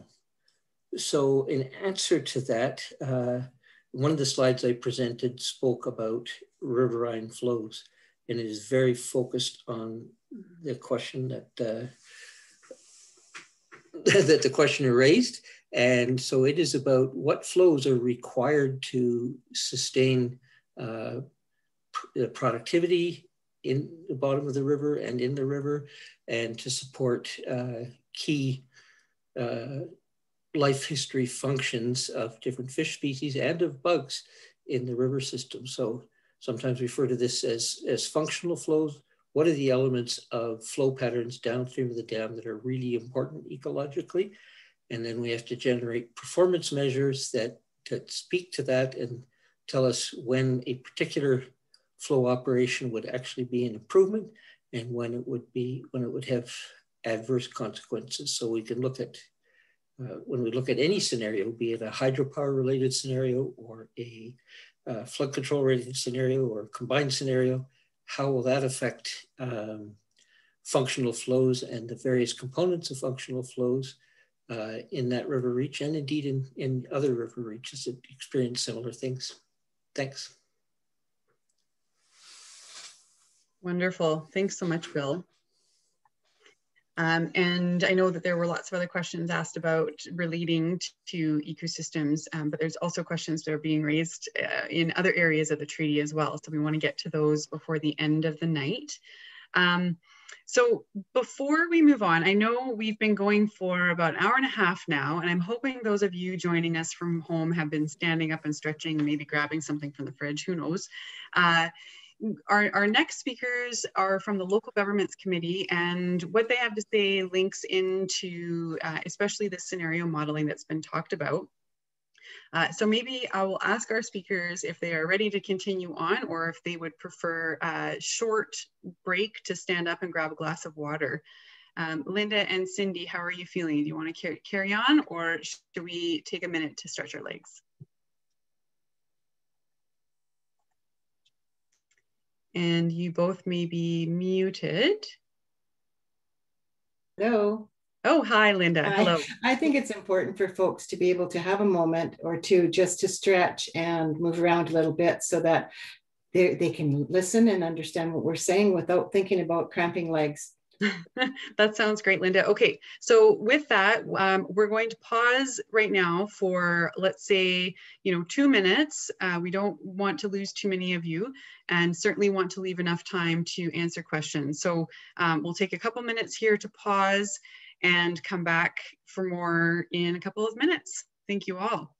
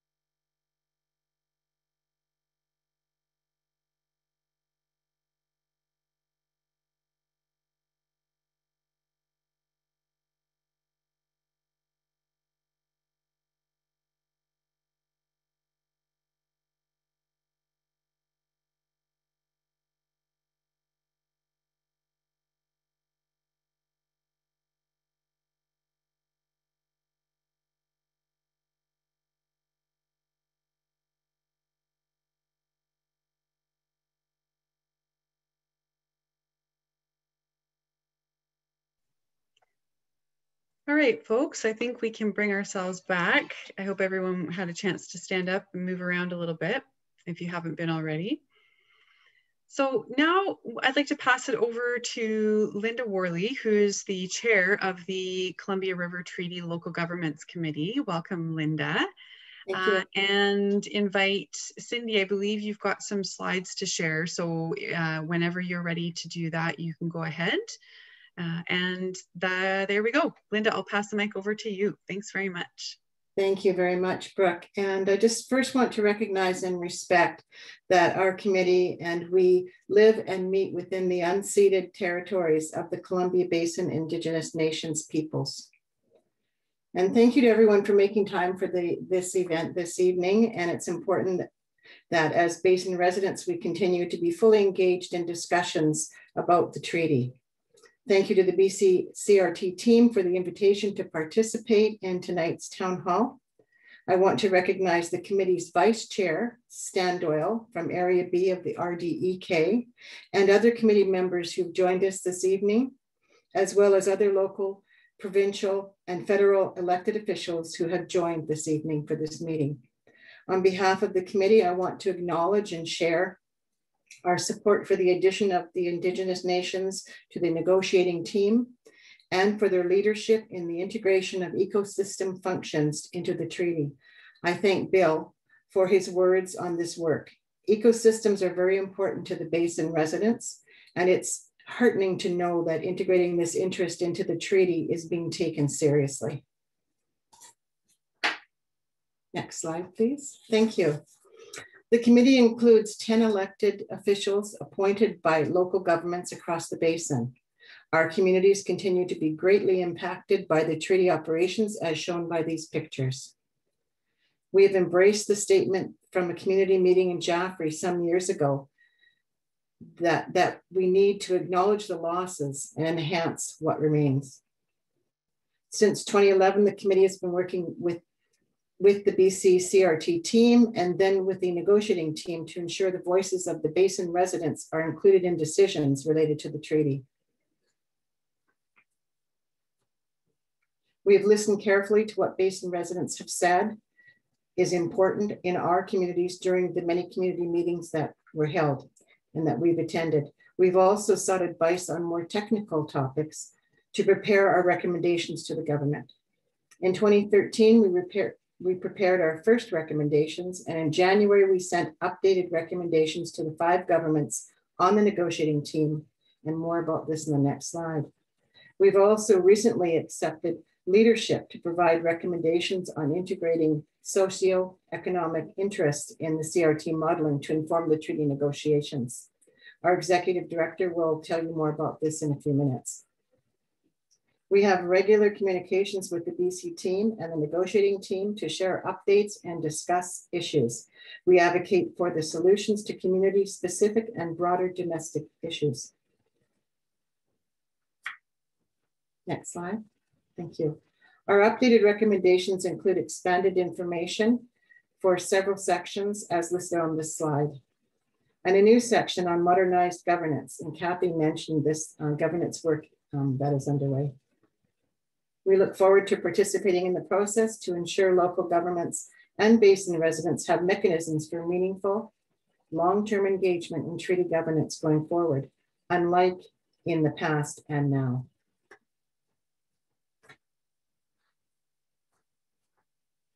We encourage feedback from you on the updated recommendations. Google AKBLG CRT and click on our recommendations to get the recommendations there. And feedback from Basin residents have been positive so far, which is great to see. And we hope to hear from you if you have any comments on this. So please take the time to do this.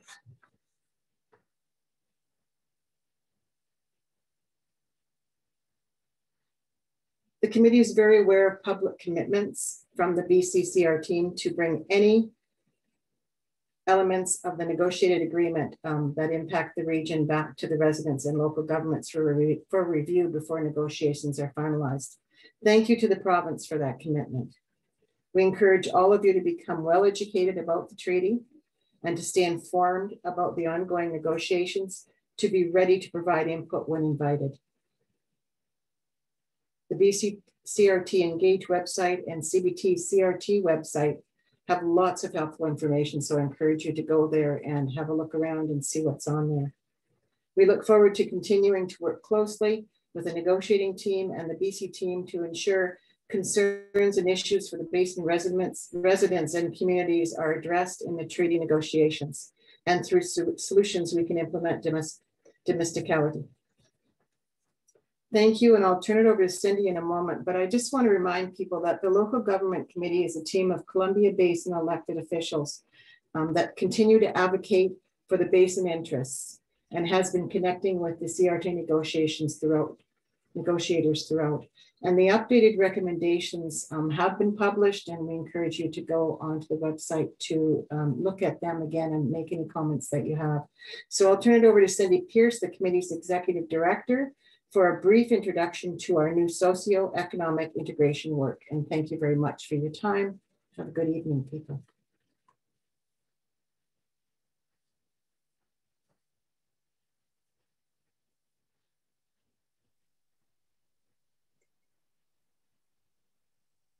Take it away, Cindy. You are muted.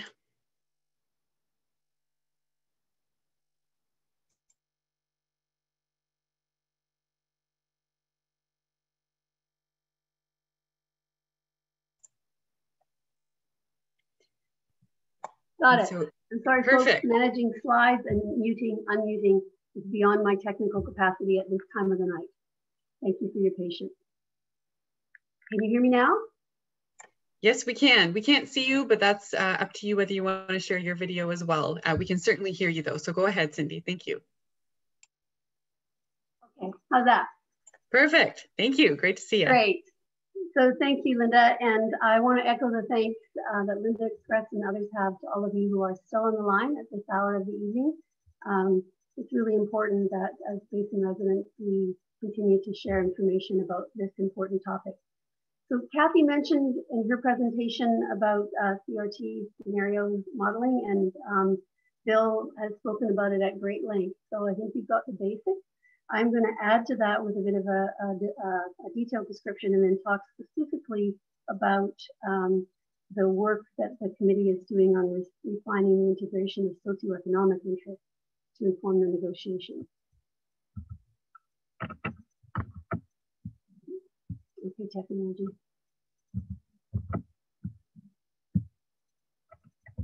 There we go. So we're just at the very beginning of this process, and we've been reviewing past documents that have included articulated community interest in the basin.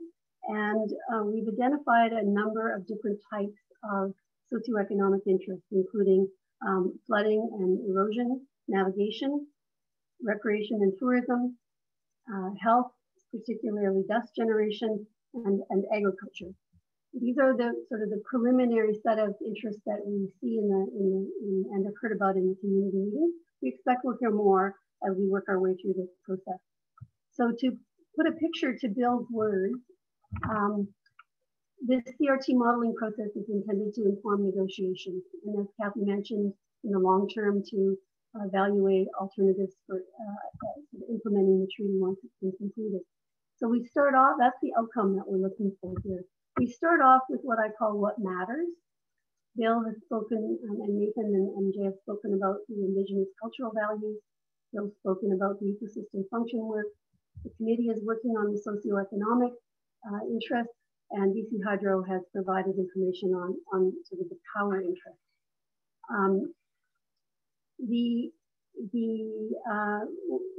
Bill has then described the creation of alternative hydro operation scenarios, or the what ifs.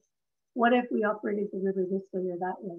He's also spoken about the performance measures, that we translate these things that matter into metrics called performance measures, so we can put them into this river management model. And that model will tell us how, through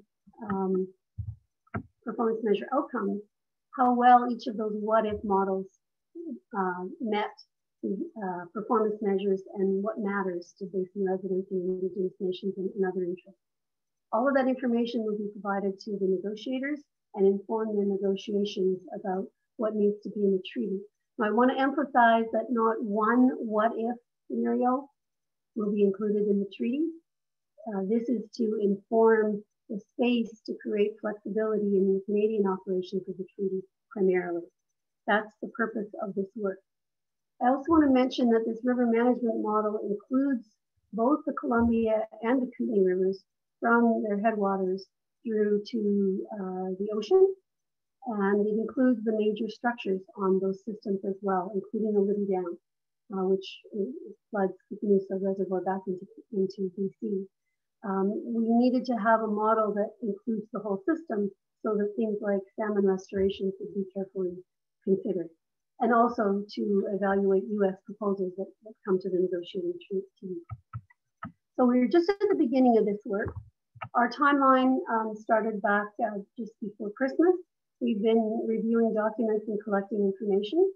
We're now in the process of kind of designing the engagement, working with the Columbia Basin Regional Advisory Committee, which is a diverse group of basin residents and appointees from local governments and Indigenous nations that represent a broad range of perspectives, interests, and geographies. And they've been in place since 2014,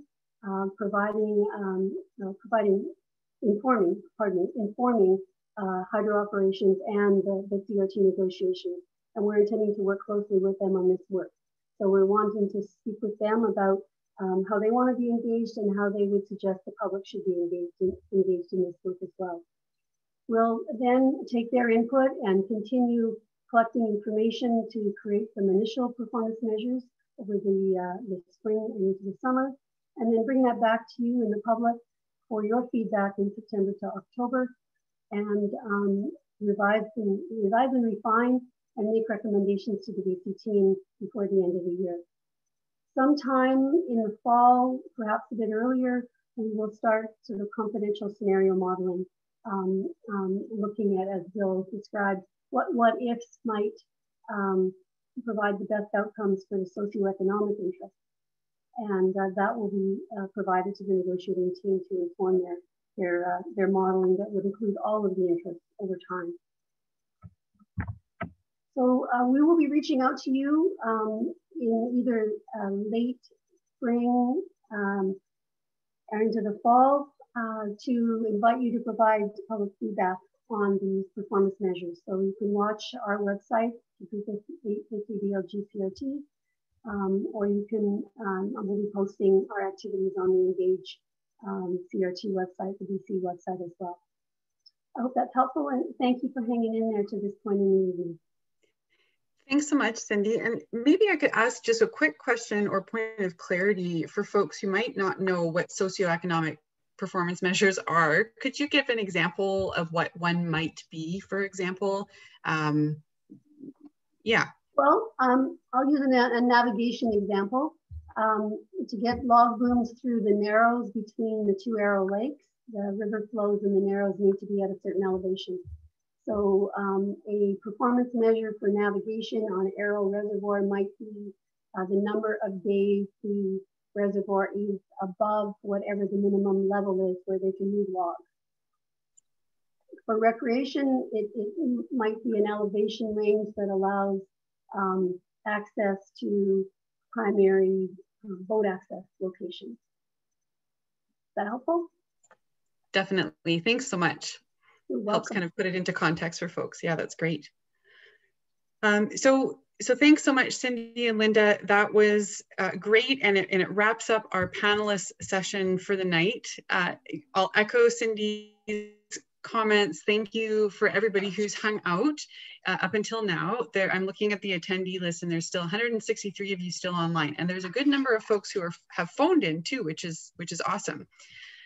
So I'd like to take this chance to answer some of the questions that have been posed finally in the Q&A box here. And I will read them out so folks on the phone know what the questions are. And then some of our panelists can identify if they'd like to answer them or not.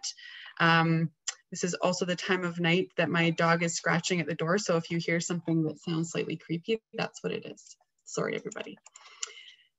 So the first question at the very top here that was asked quite earlier on, I'll read it out. It says, in the wake of British Columbia creating and implementing Bill 41 in 2019, the Declaration on the Rights of Indigenous Peoples Act, And in considering that the Columbia Basin Trust Act, which created the Columbia Basin Trust, is in receipt of the downstream benefits of the Columbia River Treaty on entirely unceded Indian land, as per Royal Proclamation of 1763, will British Columbia and Canada recognize Articles 3 and 4 of the United Nations Declaration on the Rights of Indigenous Peoples, in particular the right to self-determination, and to fund their own institutions, and in doing so, make substantial and meaningful changes to the Columbia Basin Trust Act so that the Indigenous peoples will be in part reconciled with.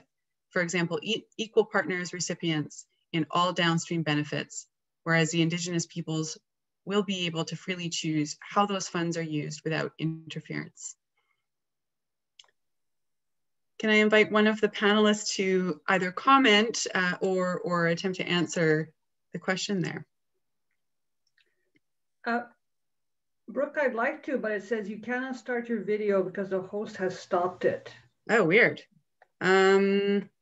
I will see if I can unstop your video, but Kathy, why don't you go ahead and sure, I will. Sure, and then I'll invite, okay, okay. Yay. Okay, yay. And I'll invite others to step in. You know, we are very alive to the commitment and very committed to implementing the declaration, and that's why the province has passed the act, and that Indigenous nations are entitled to benefit of what happens, activities in their territory. And so we are having discussions actually broadly, and we're starting to have those discussions on sharing benefits relating to the Columbia River Treaty and more broadly the hydro system. So very timely. I mean, the province invested almost $500 million on Columbia Basin Trust and Columbia Power Corporation way back when, and the trust now earns annually $65 million a year approximately, which is, you know, at times more than half the Canadian entitlement. And there is participation on the trust board by some Indigenous nations, some representation, but that is something that really is a very good point to raise, and that will be, I'm sure, pursued. So I invite others to jump in. Thanks very much, Kathy, and it's Bill Green here. Thanks, Troy, for the question. I'll just add briefly to Kathy's answer, which is the 5 governments agreed to establish a benefit sharing subcommittee under the negotiations advisory team, and there are very much active live discussions on the topics you raise, and even in a broader context around benefit sharing. So good question, and this work is going on under the negotiation advisory team. And I'll add with direction from leadership in this regard as well. Thanks. Yes, it's Sylvain speaking. I just want to reiterate, and everybody knows that, but you know, in 2016, Canada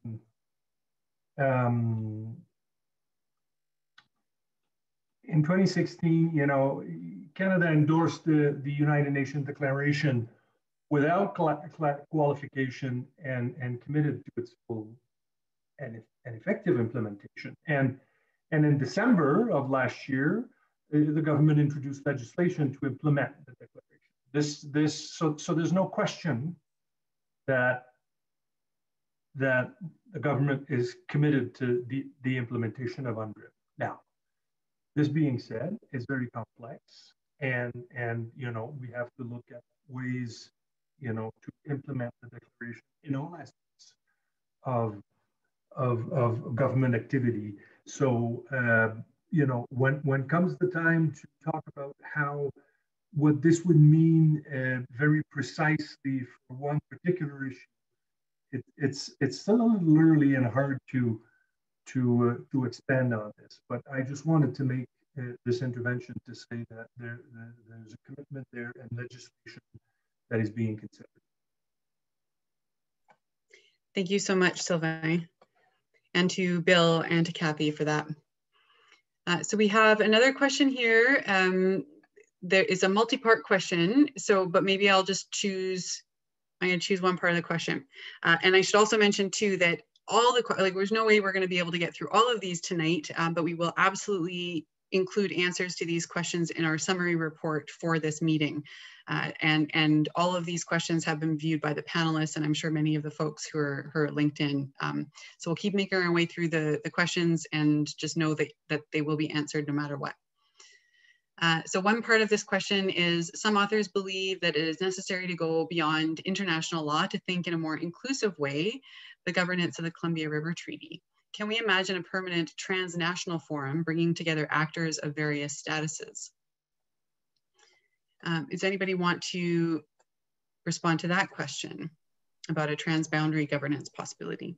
Sylvain, you go ahead. Well, you know, we're still negotiating, right? So we don't know what's going to come out of this, and all elements of a future modernized treaty, you know, have to be agreed upon before one of them is agreed upon, right, formally. There is already some sort of transnational governance to the treaty, so transnational will not be new. We are looking at ways to address governance issues both internationally, i.e. between the U.S. and Canada, and domestically. So yes, these issues are being considered. Perhaps, Kathy, you want to expand on? No, that's fine, Sylvain. That's great. Okay. Thank you. So moving down the list, somebody has asked if Indigenous groups are represented on CRT treaty negotiating team. I hope that you've seen here tonight that yes, in fact, they are. And yes, there is common ground between their interests and others involved in the treaty negotiations, and basically people who are affected by the treaty. Many shared interests there. So thank you for that question.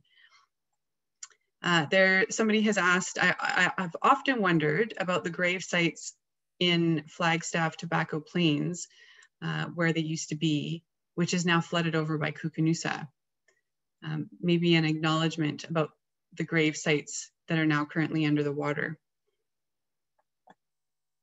That's not an uncommon thing over the millennia, basically. So thank you for raising that.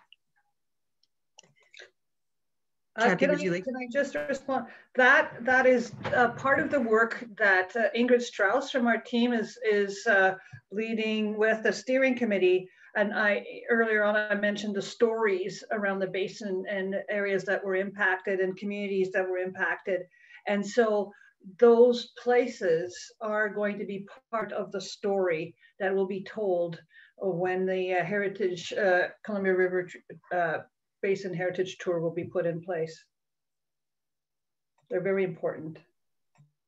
Thank you, Kathy. And we have another comment here and question. How is the Indigenous communities of bands of American Indians of the Columbia River being factored into this treaty, as some of us are still sought for extermination to date? For the good of all, we have been apprehended for extermination. Genocide is a real thing that must be heard on a matter of treaties and negotiations. Our suffering, pain, and loss is immeasurable. To say sorry is not enough. Reparations are in order. Celio Falls, our sacred ancestor, was taken prisoner of war. Would anybody like to make comment? Thank you for sharing that experience with us. Well, I could share a little something, but also if anybody else on the panel wants to. Yes, of course. I saw one of the comments in the list that you're reading that said, it seems to be that the Indigenous Nations of Canada, and I'll address the US side after. Indigenous Nations of Canada are observers, but they seem to be a little bit more than observers. I'll give you my point of view if one if one of my colleagues from Indigenous Nation wants to chip in.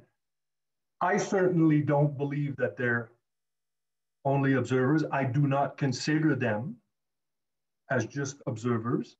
Observers was a term that was chosen, and it represents maybe what happens when we are sitting down at the table with the United States, right? Where when we have a bilateral negotiation, the chief negotiator speaks for the Canadian delegation, and my counterpart in the US does. However, when we get into the room next door and we talk about how it went and whether I did well or not and what's going on and how should we amend our positions, I can tell you, we're not talking about Indigenous observers there. Or when we prepare our positions to be presented to the US, I, as the chief negotiator, consider the voice and the proposals and the comments and the opinions of, and Kathy does the same for and any member of our delegation. We consider these inputs from them as equal to all of us, right?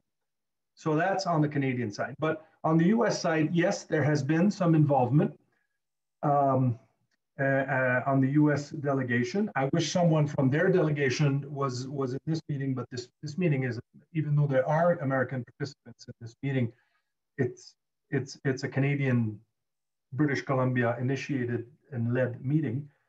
So yeah, we have seen members of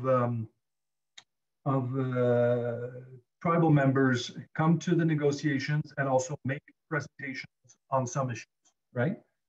I won't comment on the extent that they are involved because I don't know. I don't sit in the US delegation meetings, right? I will risk some comments of a couple of things that we're seeing. I'm not here to promote an administration over another, but I think that there are some pretty key positions now that have impact on tribal life and influences everything they do. There are some pretty key positions that are in the process of being filled for the first time by representative of tribal or indigenous nations of the US. So I think it's a good sign, but I'm not there to promote what the US delegation does, but I will finish this intervention by saying that I'm very happy and thrilled that our indigenous nations are part 100% of this exercise and of the Canadian delegation for two reasons. A, it's the right thing to do. And B, boy, they keep us honest, and not that I have a tendency to be dishonest, but they keep us honest and on our toes and certainly contribute, make very valuable contribution to all of the work we do. And I'm not saying this to just be nice, that's the truth. So I'll end here. Thank you so much, Sylvain. And I received a message from Bill. Bill, you'd like to add a little bit more to one of the previous questions. Bill, go ahead. Thanks. And I just wanted to add a bit to the question about burial sites, and they were particularly referenced near Tobacco Plains. And it's an important point. And Nathan spoke earlier about the work that's being done around cultural values and the idea of the cultural values work, and it incorporates addressing things like burial sites, like other archaeological sites, but also things that aren't physically tangible, but cultural values that are tied to a place or a location or a reservoir level without any physical evidence of that. The idea of the cultural value studies is to see, are there different ways of operating the reservoirs that would have less impact on cultural values? And that's a very huge piece of work, a very difficult question to answer, but it is very much a piece of work that the nations are engaged in. Thanks. Thank you, Bill.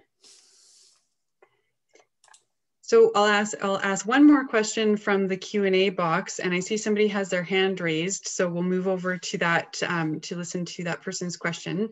So the next question here is the Canadian Comprehensive Proposal available to read now, or must we wait until the negotiations are complete? I feel that that's been addressed, but does anybody want to speak further to that at all?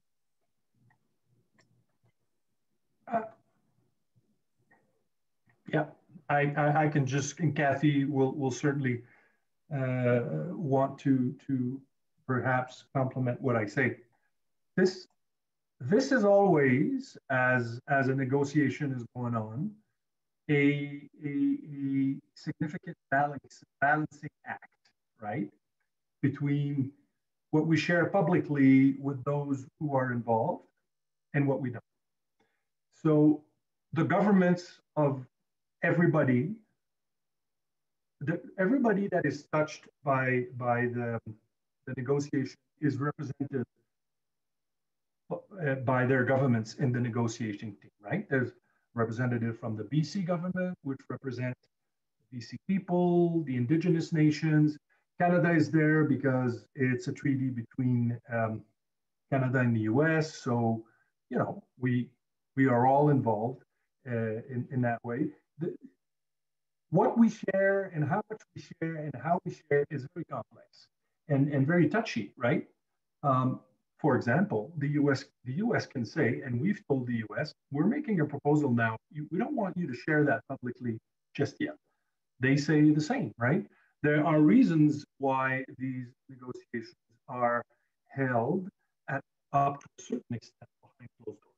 Now, my colleagues in the trade negotiation world, you know, are a great example if you follow what's been done over the decades.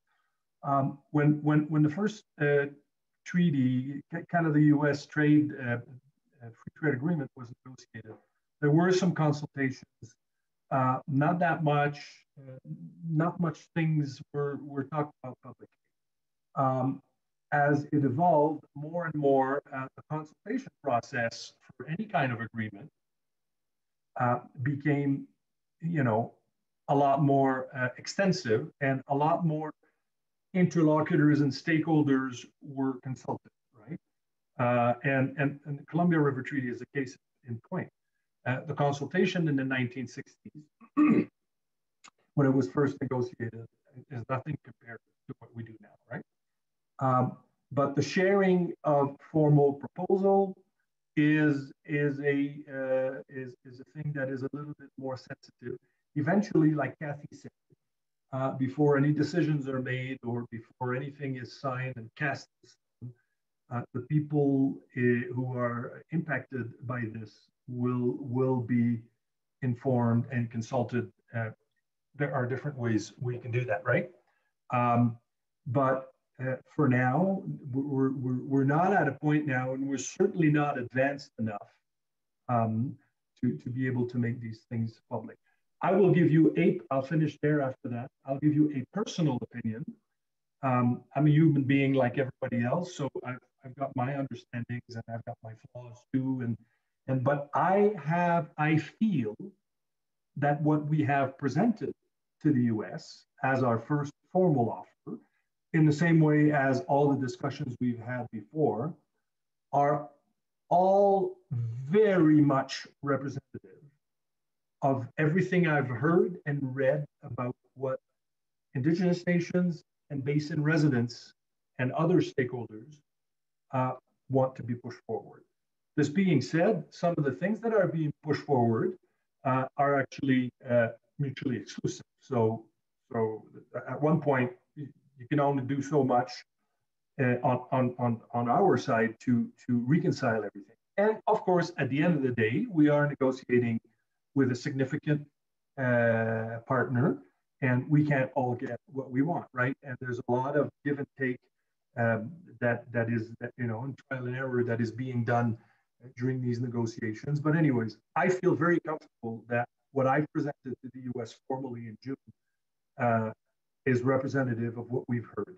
And if we want to know by and large what it is that we've presented on and on what are the issues that have been raised, Kathy mentioned earlier, it is very much in line with with the position that was laid out in the recommendation to negotiate that was published in 2012, I think. But anyway, I'll stop here. Long answer, but I'll stop. Well, I certainly have nothing to add after that, Sylvain. That's fine. Thank you, Sylvain. So now we're going to flip over to somebody who has their hand raised. Madeline McKay, I'm going to allow you to unmute yourself. And if you're still interested in asking a question, you should be able to ask it now. Thank you. Thank you. Go ahead. I am wondering if those of you on the Canada side of the negotiation are also at the same time working with the federal government to undo the Declaration of Extinction from 1956 of the Sinixt people, since they are the original people of the Columbia River, or what we call that. And if now at this point, it seems like an ideal time to make sure they're partners in this conversation. 80% of, I live in the cusp, 80% of their lands were, living sites were flooded. So yeah, I just wonder if that's a parallel effort going on to make sure Indigenous voices are respected. Thank you. Kathy, you want to go ahead? I'll just yes, there have been conversations between the BC government and particularly in the area of ecosystem, fish and wildlife with the Colville, the Federation of Colville Tribes, and of course there's the very important Supreme Court of Canada case that where we're waiting decision, but we definitely respect and honor the decision of the lower courts that affirm the rights of the Sinixt in BC. With regards to the negotiation, that's a little tricky, and I remember a couple of years, 2 years ago, I was in California for an adaptive management conference, and the chairman, Marchand, was there, and we talked about the negotiations, and we said, well, it would be tricky because, you know, the tribes in the U.S. are being consulted with the State Department, by the State Department, and so being consulted on negotiating positions with Canada puts people in a precarious position. And we haven't had any request or to engage in the negotiations per se on the Columbia River Treaty. But I definitely recognize that the courts and respect the court's decision regarding the Lakes Division of the Colville Tribes and their rights in Canada. And thank you, Kathy.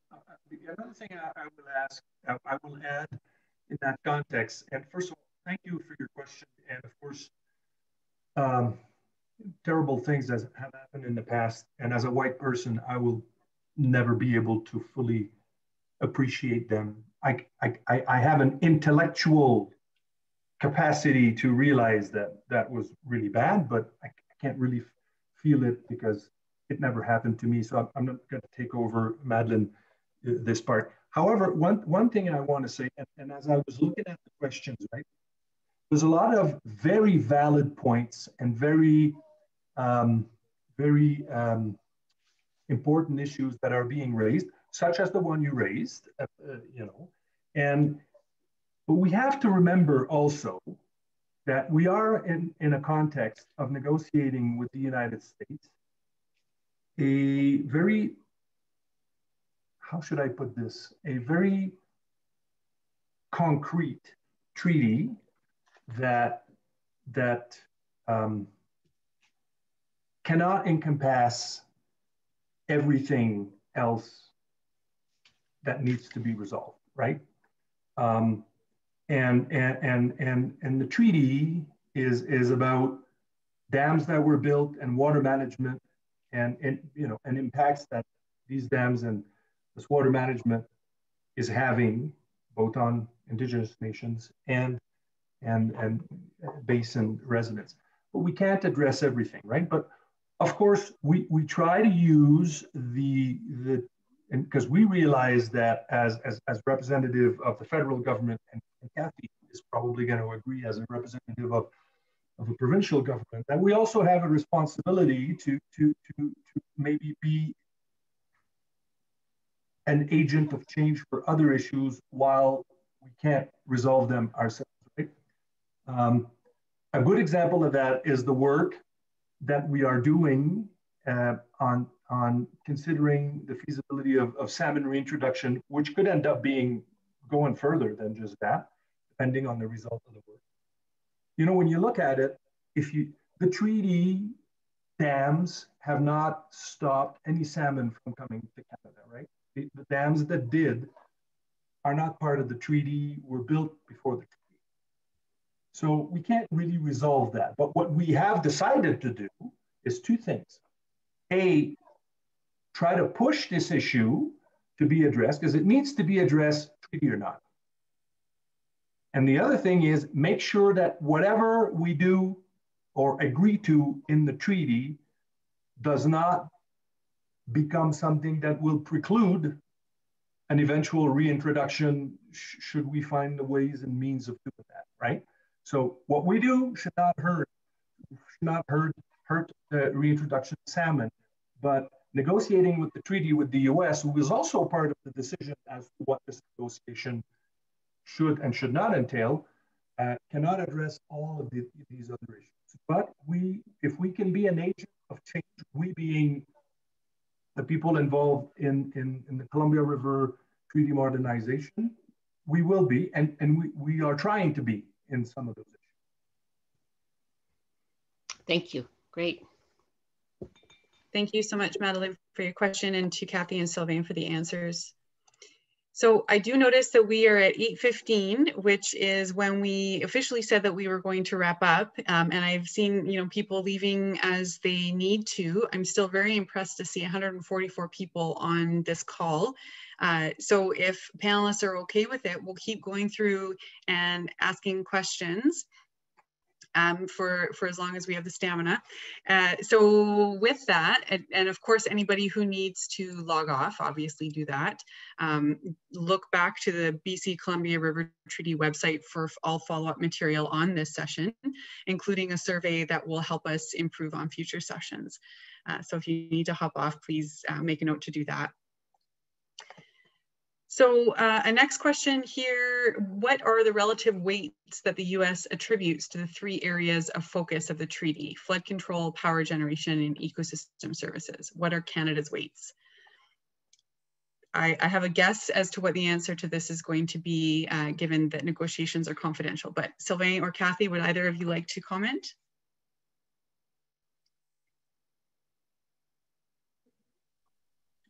Well, I want to be as considerate and polite as can be, so I just don't want to sit there and say, I won't even provide some sort of an answer. So I'd rather do that. However, to be perfectly honest, when you ask me what is the proportional weight or the respective weight that the US is putting to this, if I was able to tell you everything that I know about the negotiation, and I'm not sure I could actually give you an answer that is representative of the, a percentage, right? I will not hide the fact from you, and that one is easy, and I alluded to it earlier in the meeting. Flood risk management is important to them, right?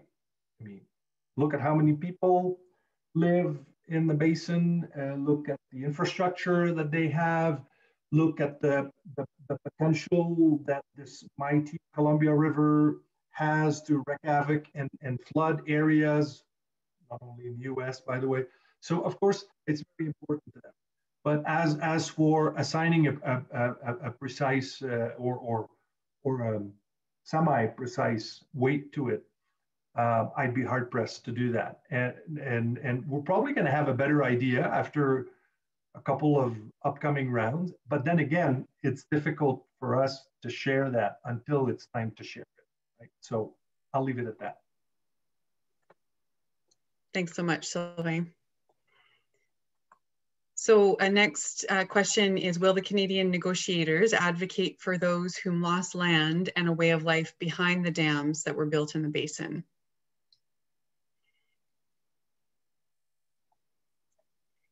Kathy or Sylvain, or any of the other panelists?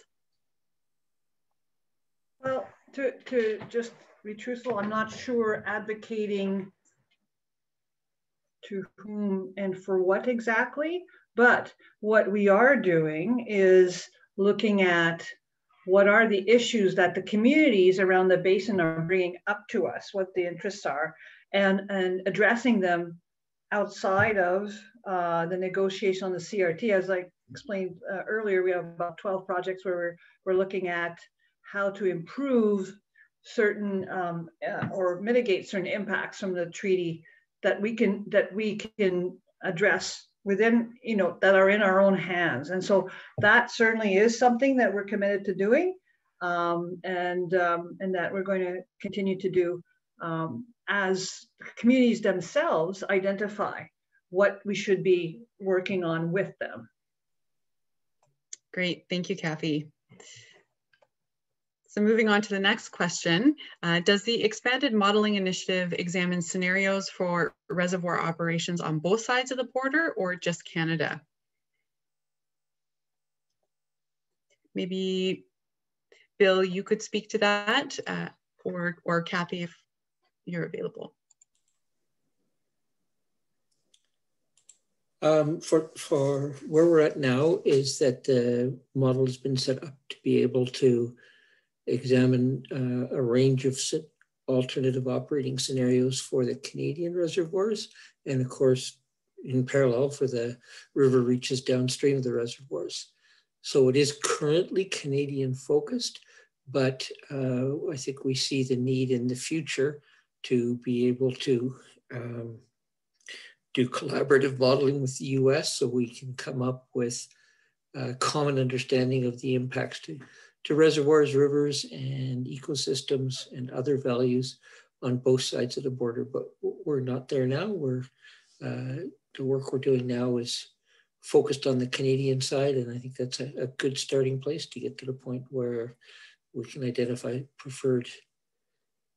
collectively can identify preferred operations, potential preferred operations, and then ultimately get to some perhaps collaborative modeling with the U.S.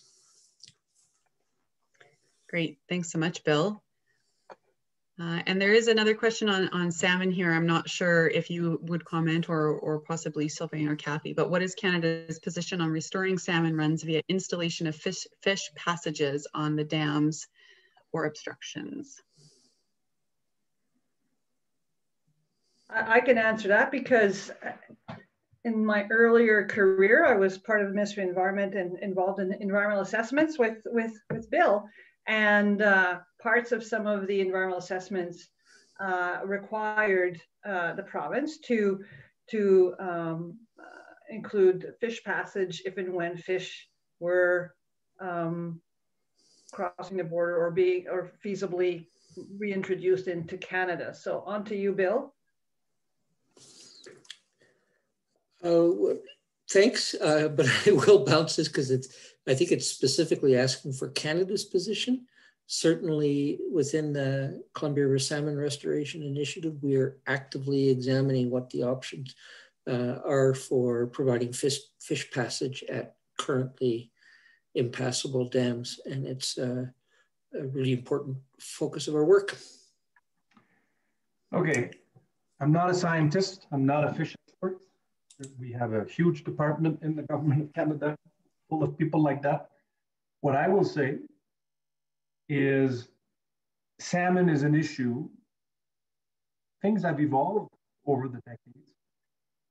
Pacific salmon is an important issue for the federal government. And there are a lot of people at Fisheries and Oceans who are looking into this and trying to figure out, what is feasible or not. We have a group now, it was mentioned before tonight, that a group that has Fisheries and Oceans representatives, BC provincial expert representatives, the 3 basin Indigenous nations who've signed a letter of intent, and they're looking at this. The first question, and again, I'm not an expert, but the question they're looking at for now, in the future, we don't know. The main question is, you have to look at the feasibility of reintroducing the salmon, right? And you know, it's probably feasible, but we don't know, and we certainly don't know how, and at what cost, and at you know by doing what, right? So we're doing the things step by step, and now there's some work that is being done, and there's probably going to be more work in the future. And again, to touch a little bit on an earlier question when it talked about, are you doing modeling with the U.S. for ecosystems?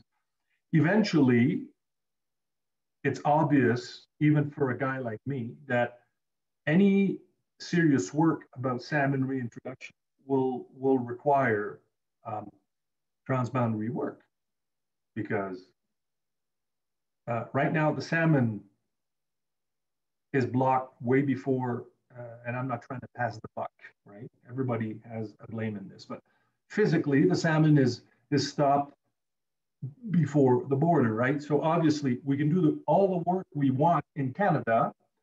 Salmon needs to go up and back down to the ocean. So if there's no going back down to the ocean in the U.S., whatever we do in Canada will not have a big impact.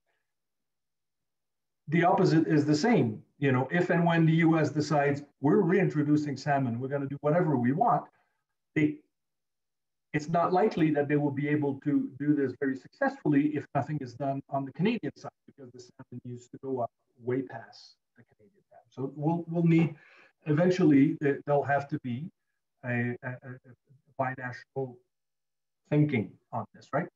But for the time being, we're starting, and again, I was very surprised to learn, and a lot of you probably know that, so I don't want to sound like I'm preaching, but I was told repeatedly that the most serious issue for salmon is not always to have them come up through the dams, is how they go back down, right?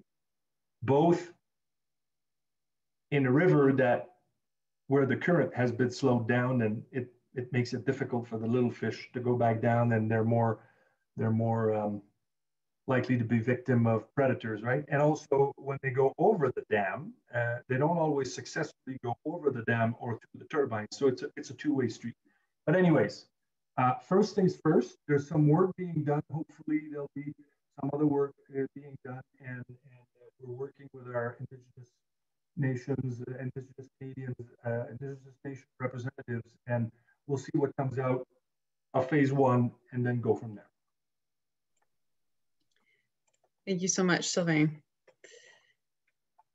So the next question here is, again, I think Kathy talked to this a bit earlier, but maybe to reiterate, when do the people of the basin get to have a say before the team makes a final decision?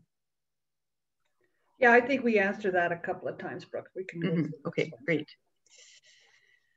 So the next question here, so it's a question for you, Sylvain. What is your opinion on the proposal and validity of an earthen dam built just north of the 49th? This proposal will do many things, such as stabilizing water levels in the Koocanusa Reservoir, protecting ecosystems and bay corrosion, providing economic benefits by way of recreation, but most importantly, to protect and control our natural resource, water. You have made mention of many things that the U.S. are concerned with, but those same concerns are felt north of the border as well. We have seen arbitrary decisions from the U.S. Supreme Court that circumvent the U.S. Army Corps of Engineers and BC Hydro. Sylvain, do you have a response to that comment and question?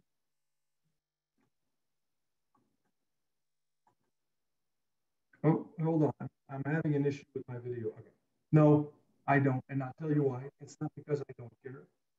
This is an issue that has been raised and the government of BC is looking at, right? So I don't want to preempt, or publicly certainly, what I think of this. So for now, I'll leave it at that. But if Kathy wants to say something, up to her, but on this one, I'll leave it at that. I apologize.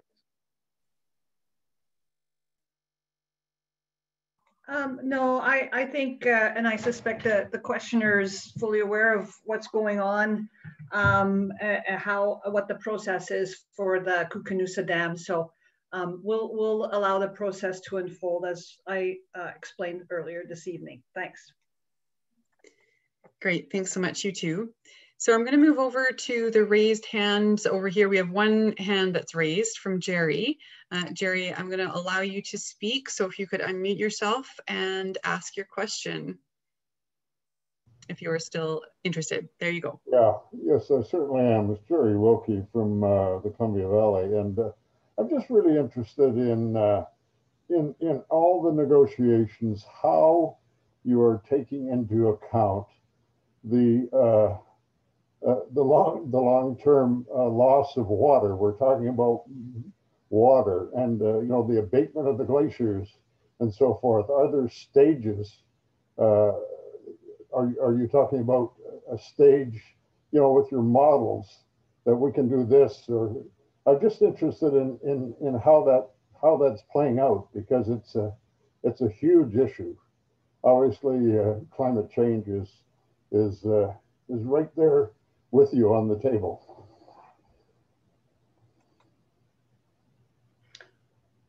I could start to answer that, and maybe Bill or Sylvain or others would jump in.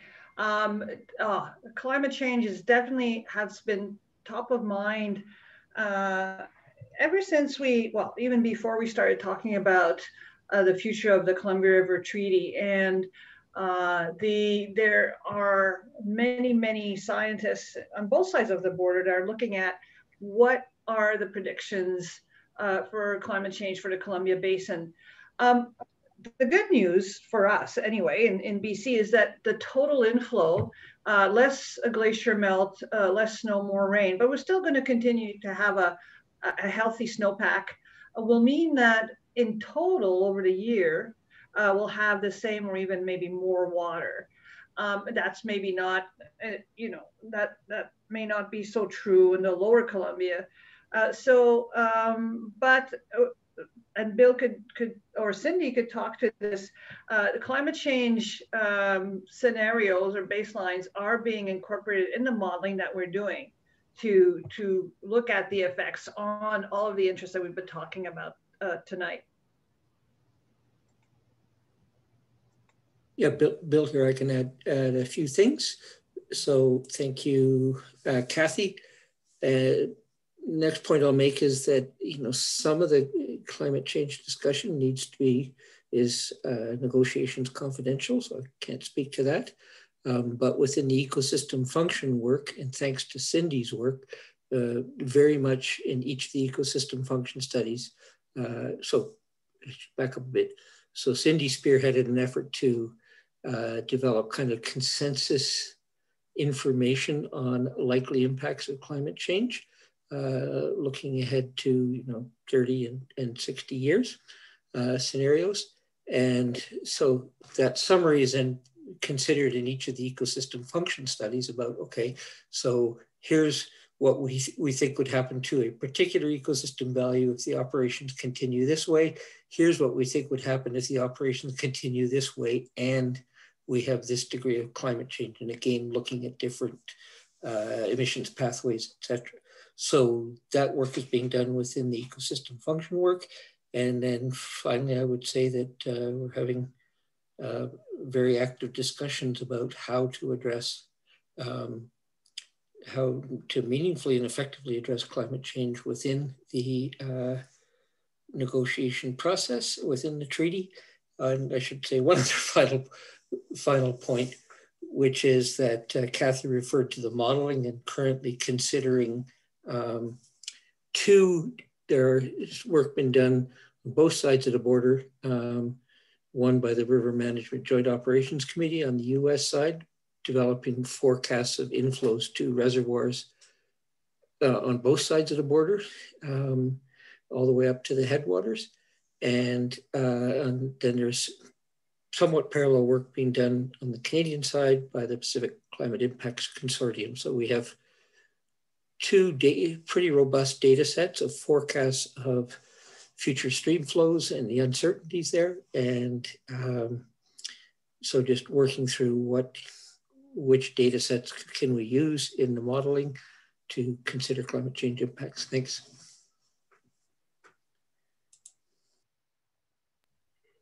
Thanks so much, you guys. I appreciate it.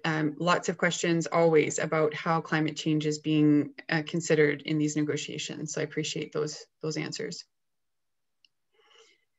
And this might be somewhat related there. And sorry, thank you, Jerry, who was the one to ask that question.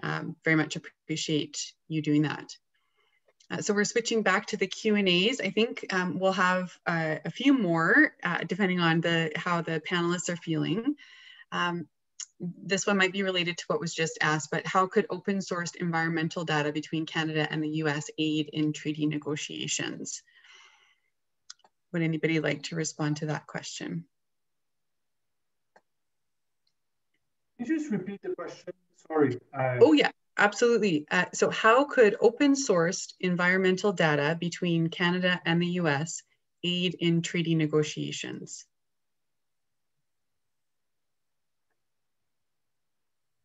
So one comment I'll make in that regard is that we have made a decision and a commitment within the ecosystem function work to make all the data that's been collected for the purposes of ecosystem function studies, and it's quite a vast array of information, both geospatial and other types of data. We've committed to making that publicly available through a data portal that's being developed by Selkirk College, and the Columbia Basin Trust has agreed to fund that data portal for at least for the next 3 years. So there is a commitment to open sourcing the data that has been compiled. And of course, we're very open to exploring what other data sources could be brought into that, that Selkirk College data portal. Thanks so much, Bill. And I should also mention too that we'll add a link to that portal on our website. So again, visiting the Columbia River Treaty website, it's engage@gov.bc.ca, or just Google Columbia River Treaty and it should come up. So we'll take maybe a couple more questions and then wrap it up for the night. So the next one is a logistical question. How frequent are the negotiations between Canada and the US? We've already answered, or Sylvain has already answered the question about local tribes' involvement. And are there minutes of the negotiation meetings available for public viewing? I think most of that's been covered, but Sylvain, do you want to speak to how frequent the negotiations are? Yes. So hold on, I'm just gonna click on these things. Historically, they've been very, very big rule of thumb, every 2.5 months, except of course for the last one, which frankly, not only the US and BC election played a role in pushing back around. Also, the COVID situation certainly has not helped, right? And negotiations, and you can see that if you followed the renegotiation of the Canada-U.S.-Mexico Free Trade Agreement, usually negotiations will happen every 2 months, but at one point you can have meetings in between who will touch only, it'll be like a working group. We did that earlier on one particular issue, you know, we call that, I can't remember the term, intersessional sessions. And you can have full-fledged sessions happening faster than that, depending on the time you need in between sessions to negotiate. The issue we're facing here is a lot of the themes and the situations we're dealing with in this negotiation are extremely complex. And sometimes if you decide to address an issue in between rounds, 2 months is not enough, right? For example, anything that has to do with modeling, even though some of these things are done with computers these days, the computer does it very quickly, but what you input in the computer usually takes time before the modeling can be done. So sometimes we need more time to negotiate, right? And so I suspect we could have a round reasonably soon. There's a new administration. They're very much now engaged. The meeting yesterday with the PM is proof of that. And then we'll start again to have more regular rounds. Thanks, Sylvain. So I think we are going to wrap up soon here. I see one more hand is raised, so I will ask Ken to unmute himself and ask his question, the final question for the evening. Ken, go ahead.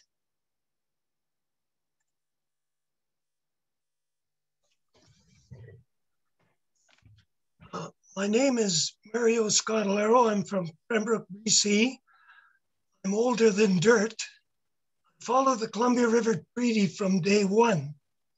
I can't tell you how disappointed I am in tonight's program. Irrigation is a big issue with me. I want to thank Kathy Eichenberger. I think we're lucky to have her on our negotiation team. I think she should get a lot of credit. I belong to Build the Weir Committee. We are self-funded, not have any financial interest. The petition supporting the Weir here in Koocanusa, even with COVID-19, has been locally strongly endorsed. I've written double registered letters to the Premier without any response. Phone calls to our MLA responsible for the treaty were not returned. The Columbia River Treaty favors the U.S. In my opinion, monetary value to the U.S. is in the billions. Building a weir on Koocanusa, or if the U.S. maintains a level of 2450, is mandatory. Since 1975, the U.S. have received all this monetary and economic benefits. In 2017, the Kalispell newspaper, monetary benefit to the U.S. is $138 million. Canada receives nothing. The 85% of the water stored is in Canada, according to latest engineering study. A major contract in our area has suggested locations for the weir and identified required construction materials nearby. He agrees that the suggested weir, uppermost cost of $400 million in the engineering study, is reasonable, with the possibility of coal mines ending this project to generate economic and employment for generations. Please respond. Thanks very much, Mario. And Mario, it's great to hear from you. We connect with you often, as you know, and as we all know. So it's great to hear from you. I would invite maybe Kathy to respond. Go ahead, Kathy. Hi, Mario. Nice to hear your voice. And thank you so much for the kudos. Those are things, words of like yours keep me going and trying to do the right thing for the basin. We know how important the recreation levels, water levels in the Koocanusa are. And we 2019 was a year that we don't want repeated. So we are committed to addressing this, rectifying the problem, finding a solution one way or the other, And I know you will keep us, our feet to the fire, because you are relentless. And I want to congratulate you on your upcoming 94th birthday. And I wish more residents had the passion and the fire that you have. A lot more would get done. Kathy, I'm just a young man. I'm only 92. Sorry, I aged you. I'm so sorry.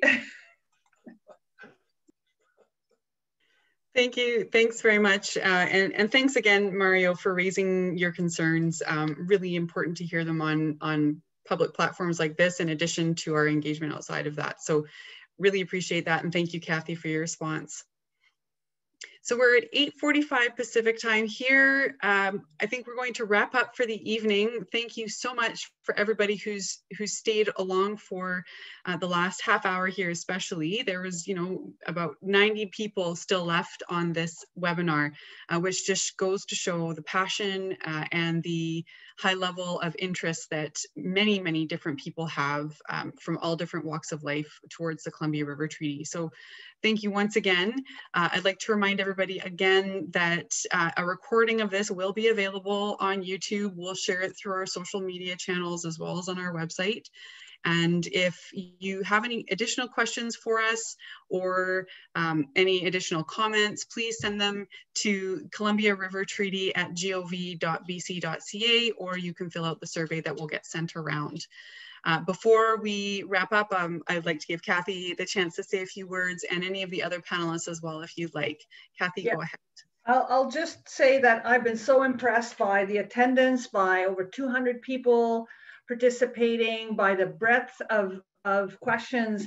And I'm really disappointed that we couldn't tonight answer all of them, but it's really, we're going to think about after tonight whether we should have another session and just carry on with the questions. Their presentations were important to give you an update on where we were at and all the different activities going on. And I appreciate, and I was reading the chat, that people were interested and appreciate the information. Maybe we should have in not too long in the future, just a Q&A to carry on this conversation, because it is so important. So thanks for everybody, and I'll let other panelists say a few words.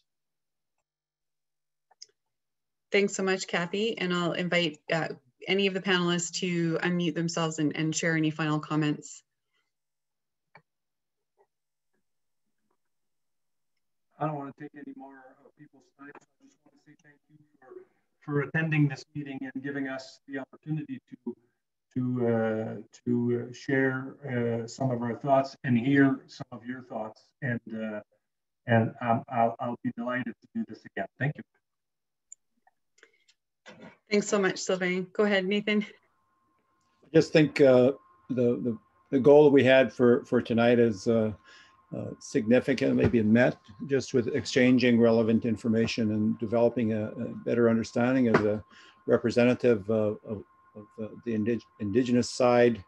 It's conversations like this, I think, that will allow us to move ahead with a greater level of understanding and move toward that goal of reconciliation. So thanks. I'm very impressed with the attendance this evening. Well, I would just also like to thank everybody for participating, Limlimt. And I know this was more of a technical briefing from our team at the negotiator level here, and sort of giving people a sense generally about the mechanics of things and some of the issues. But I would definitely welcome another session and a higher level session where our leadership can speak more broadly about the relationship and some of the bigger, more political based issues and have that opportunity as well. Limlimt.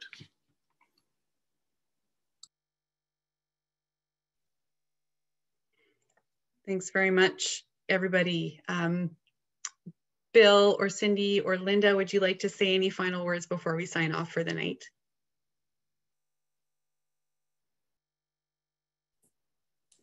Yes, thank you. Just thanks everybody, and stay safe, and please keep informed on the treaty and what's going on. There's so much information on the websites that were mentioned, and I really appreciate your attendance tonight. Thank you.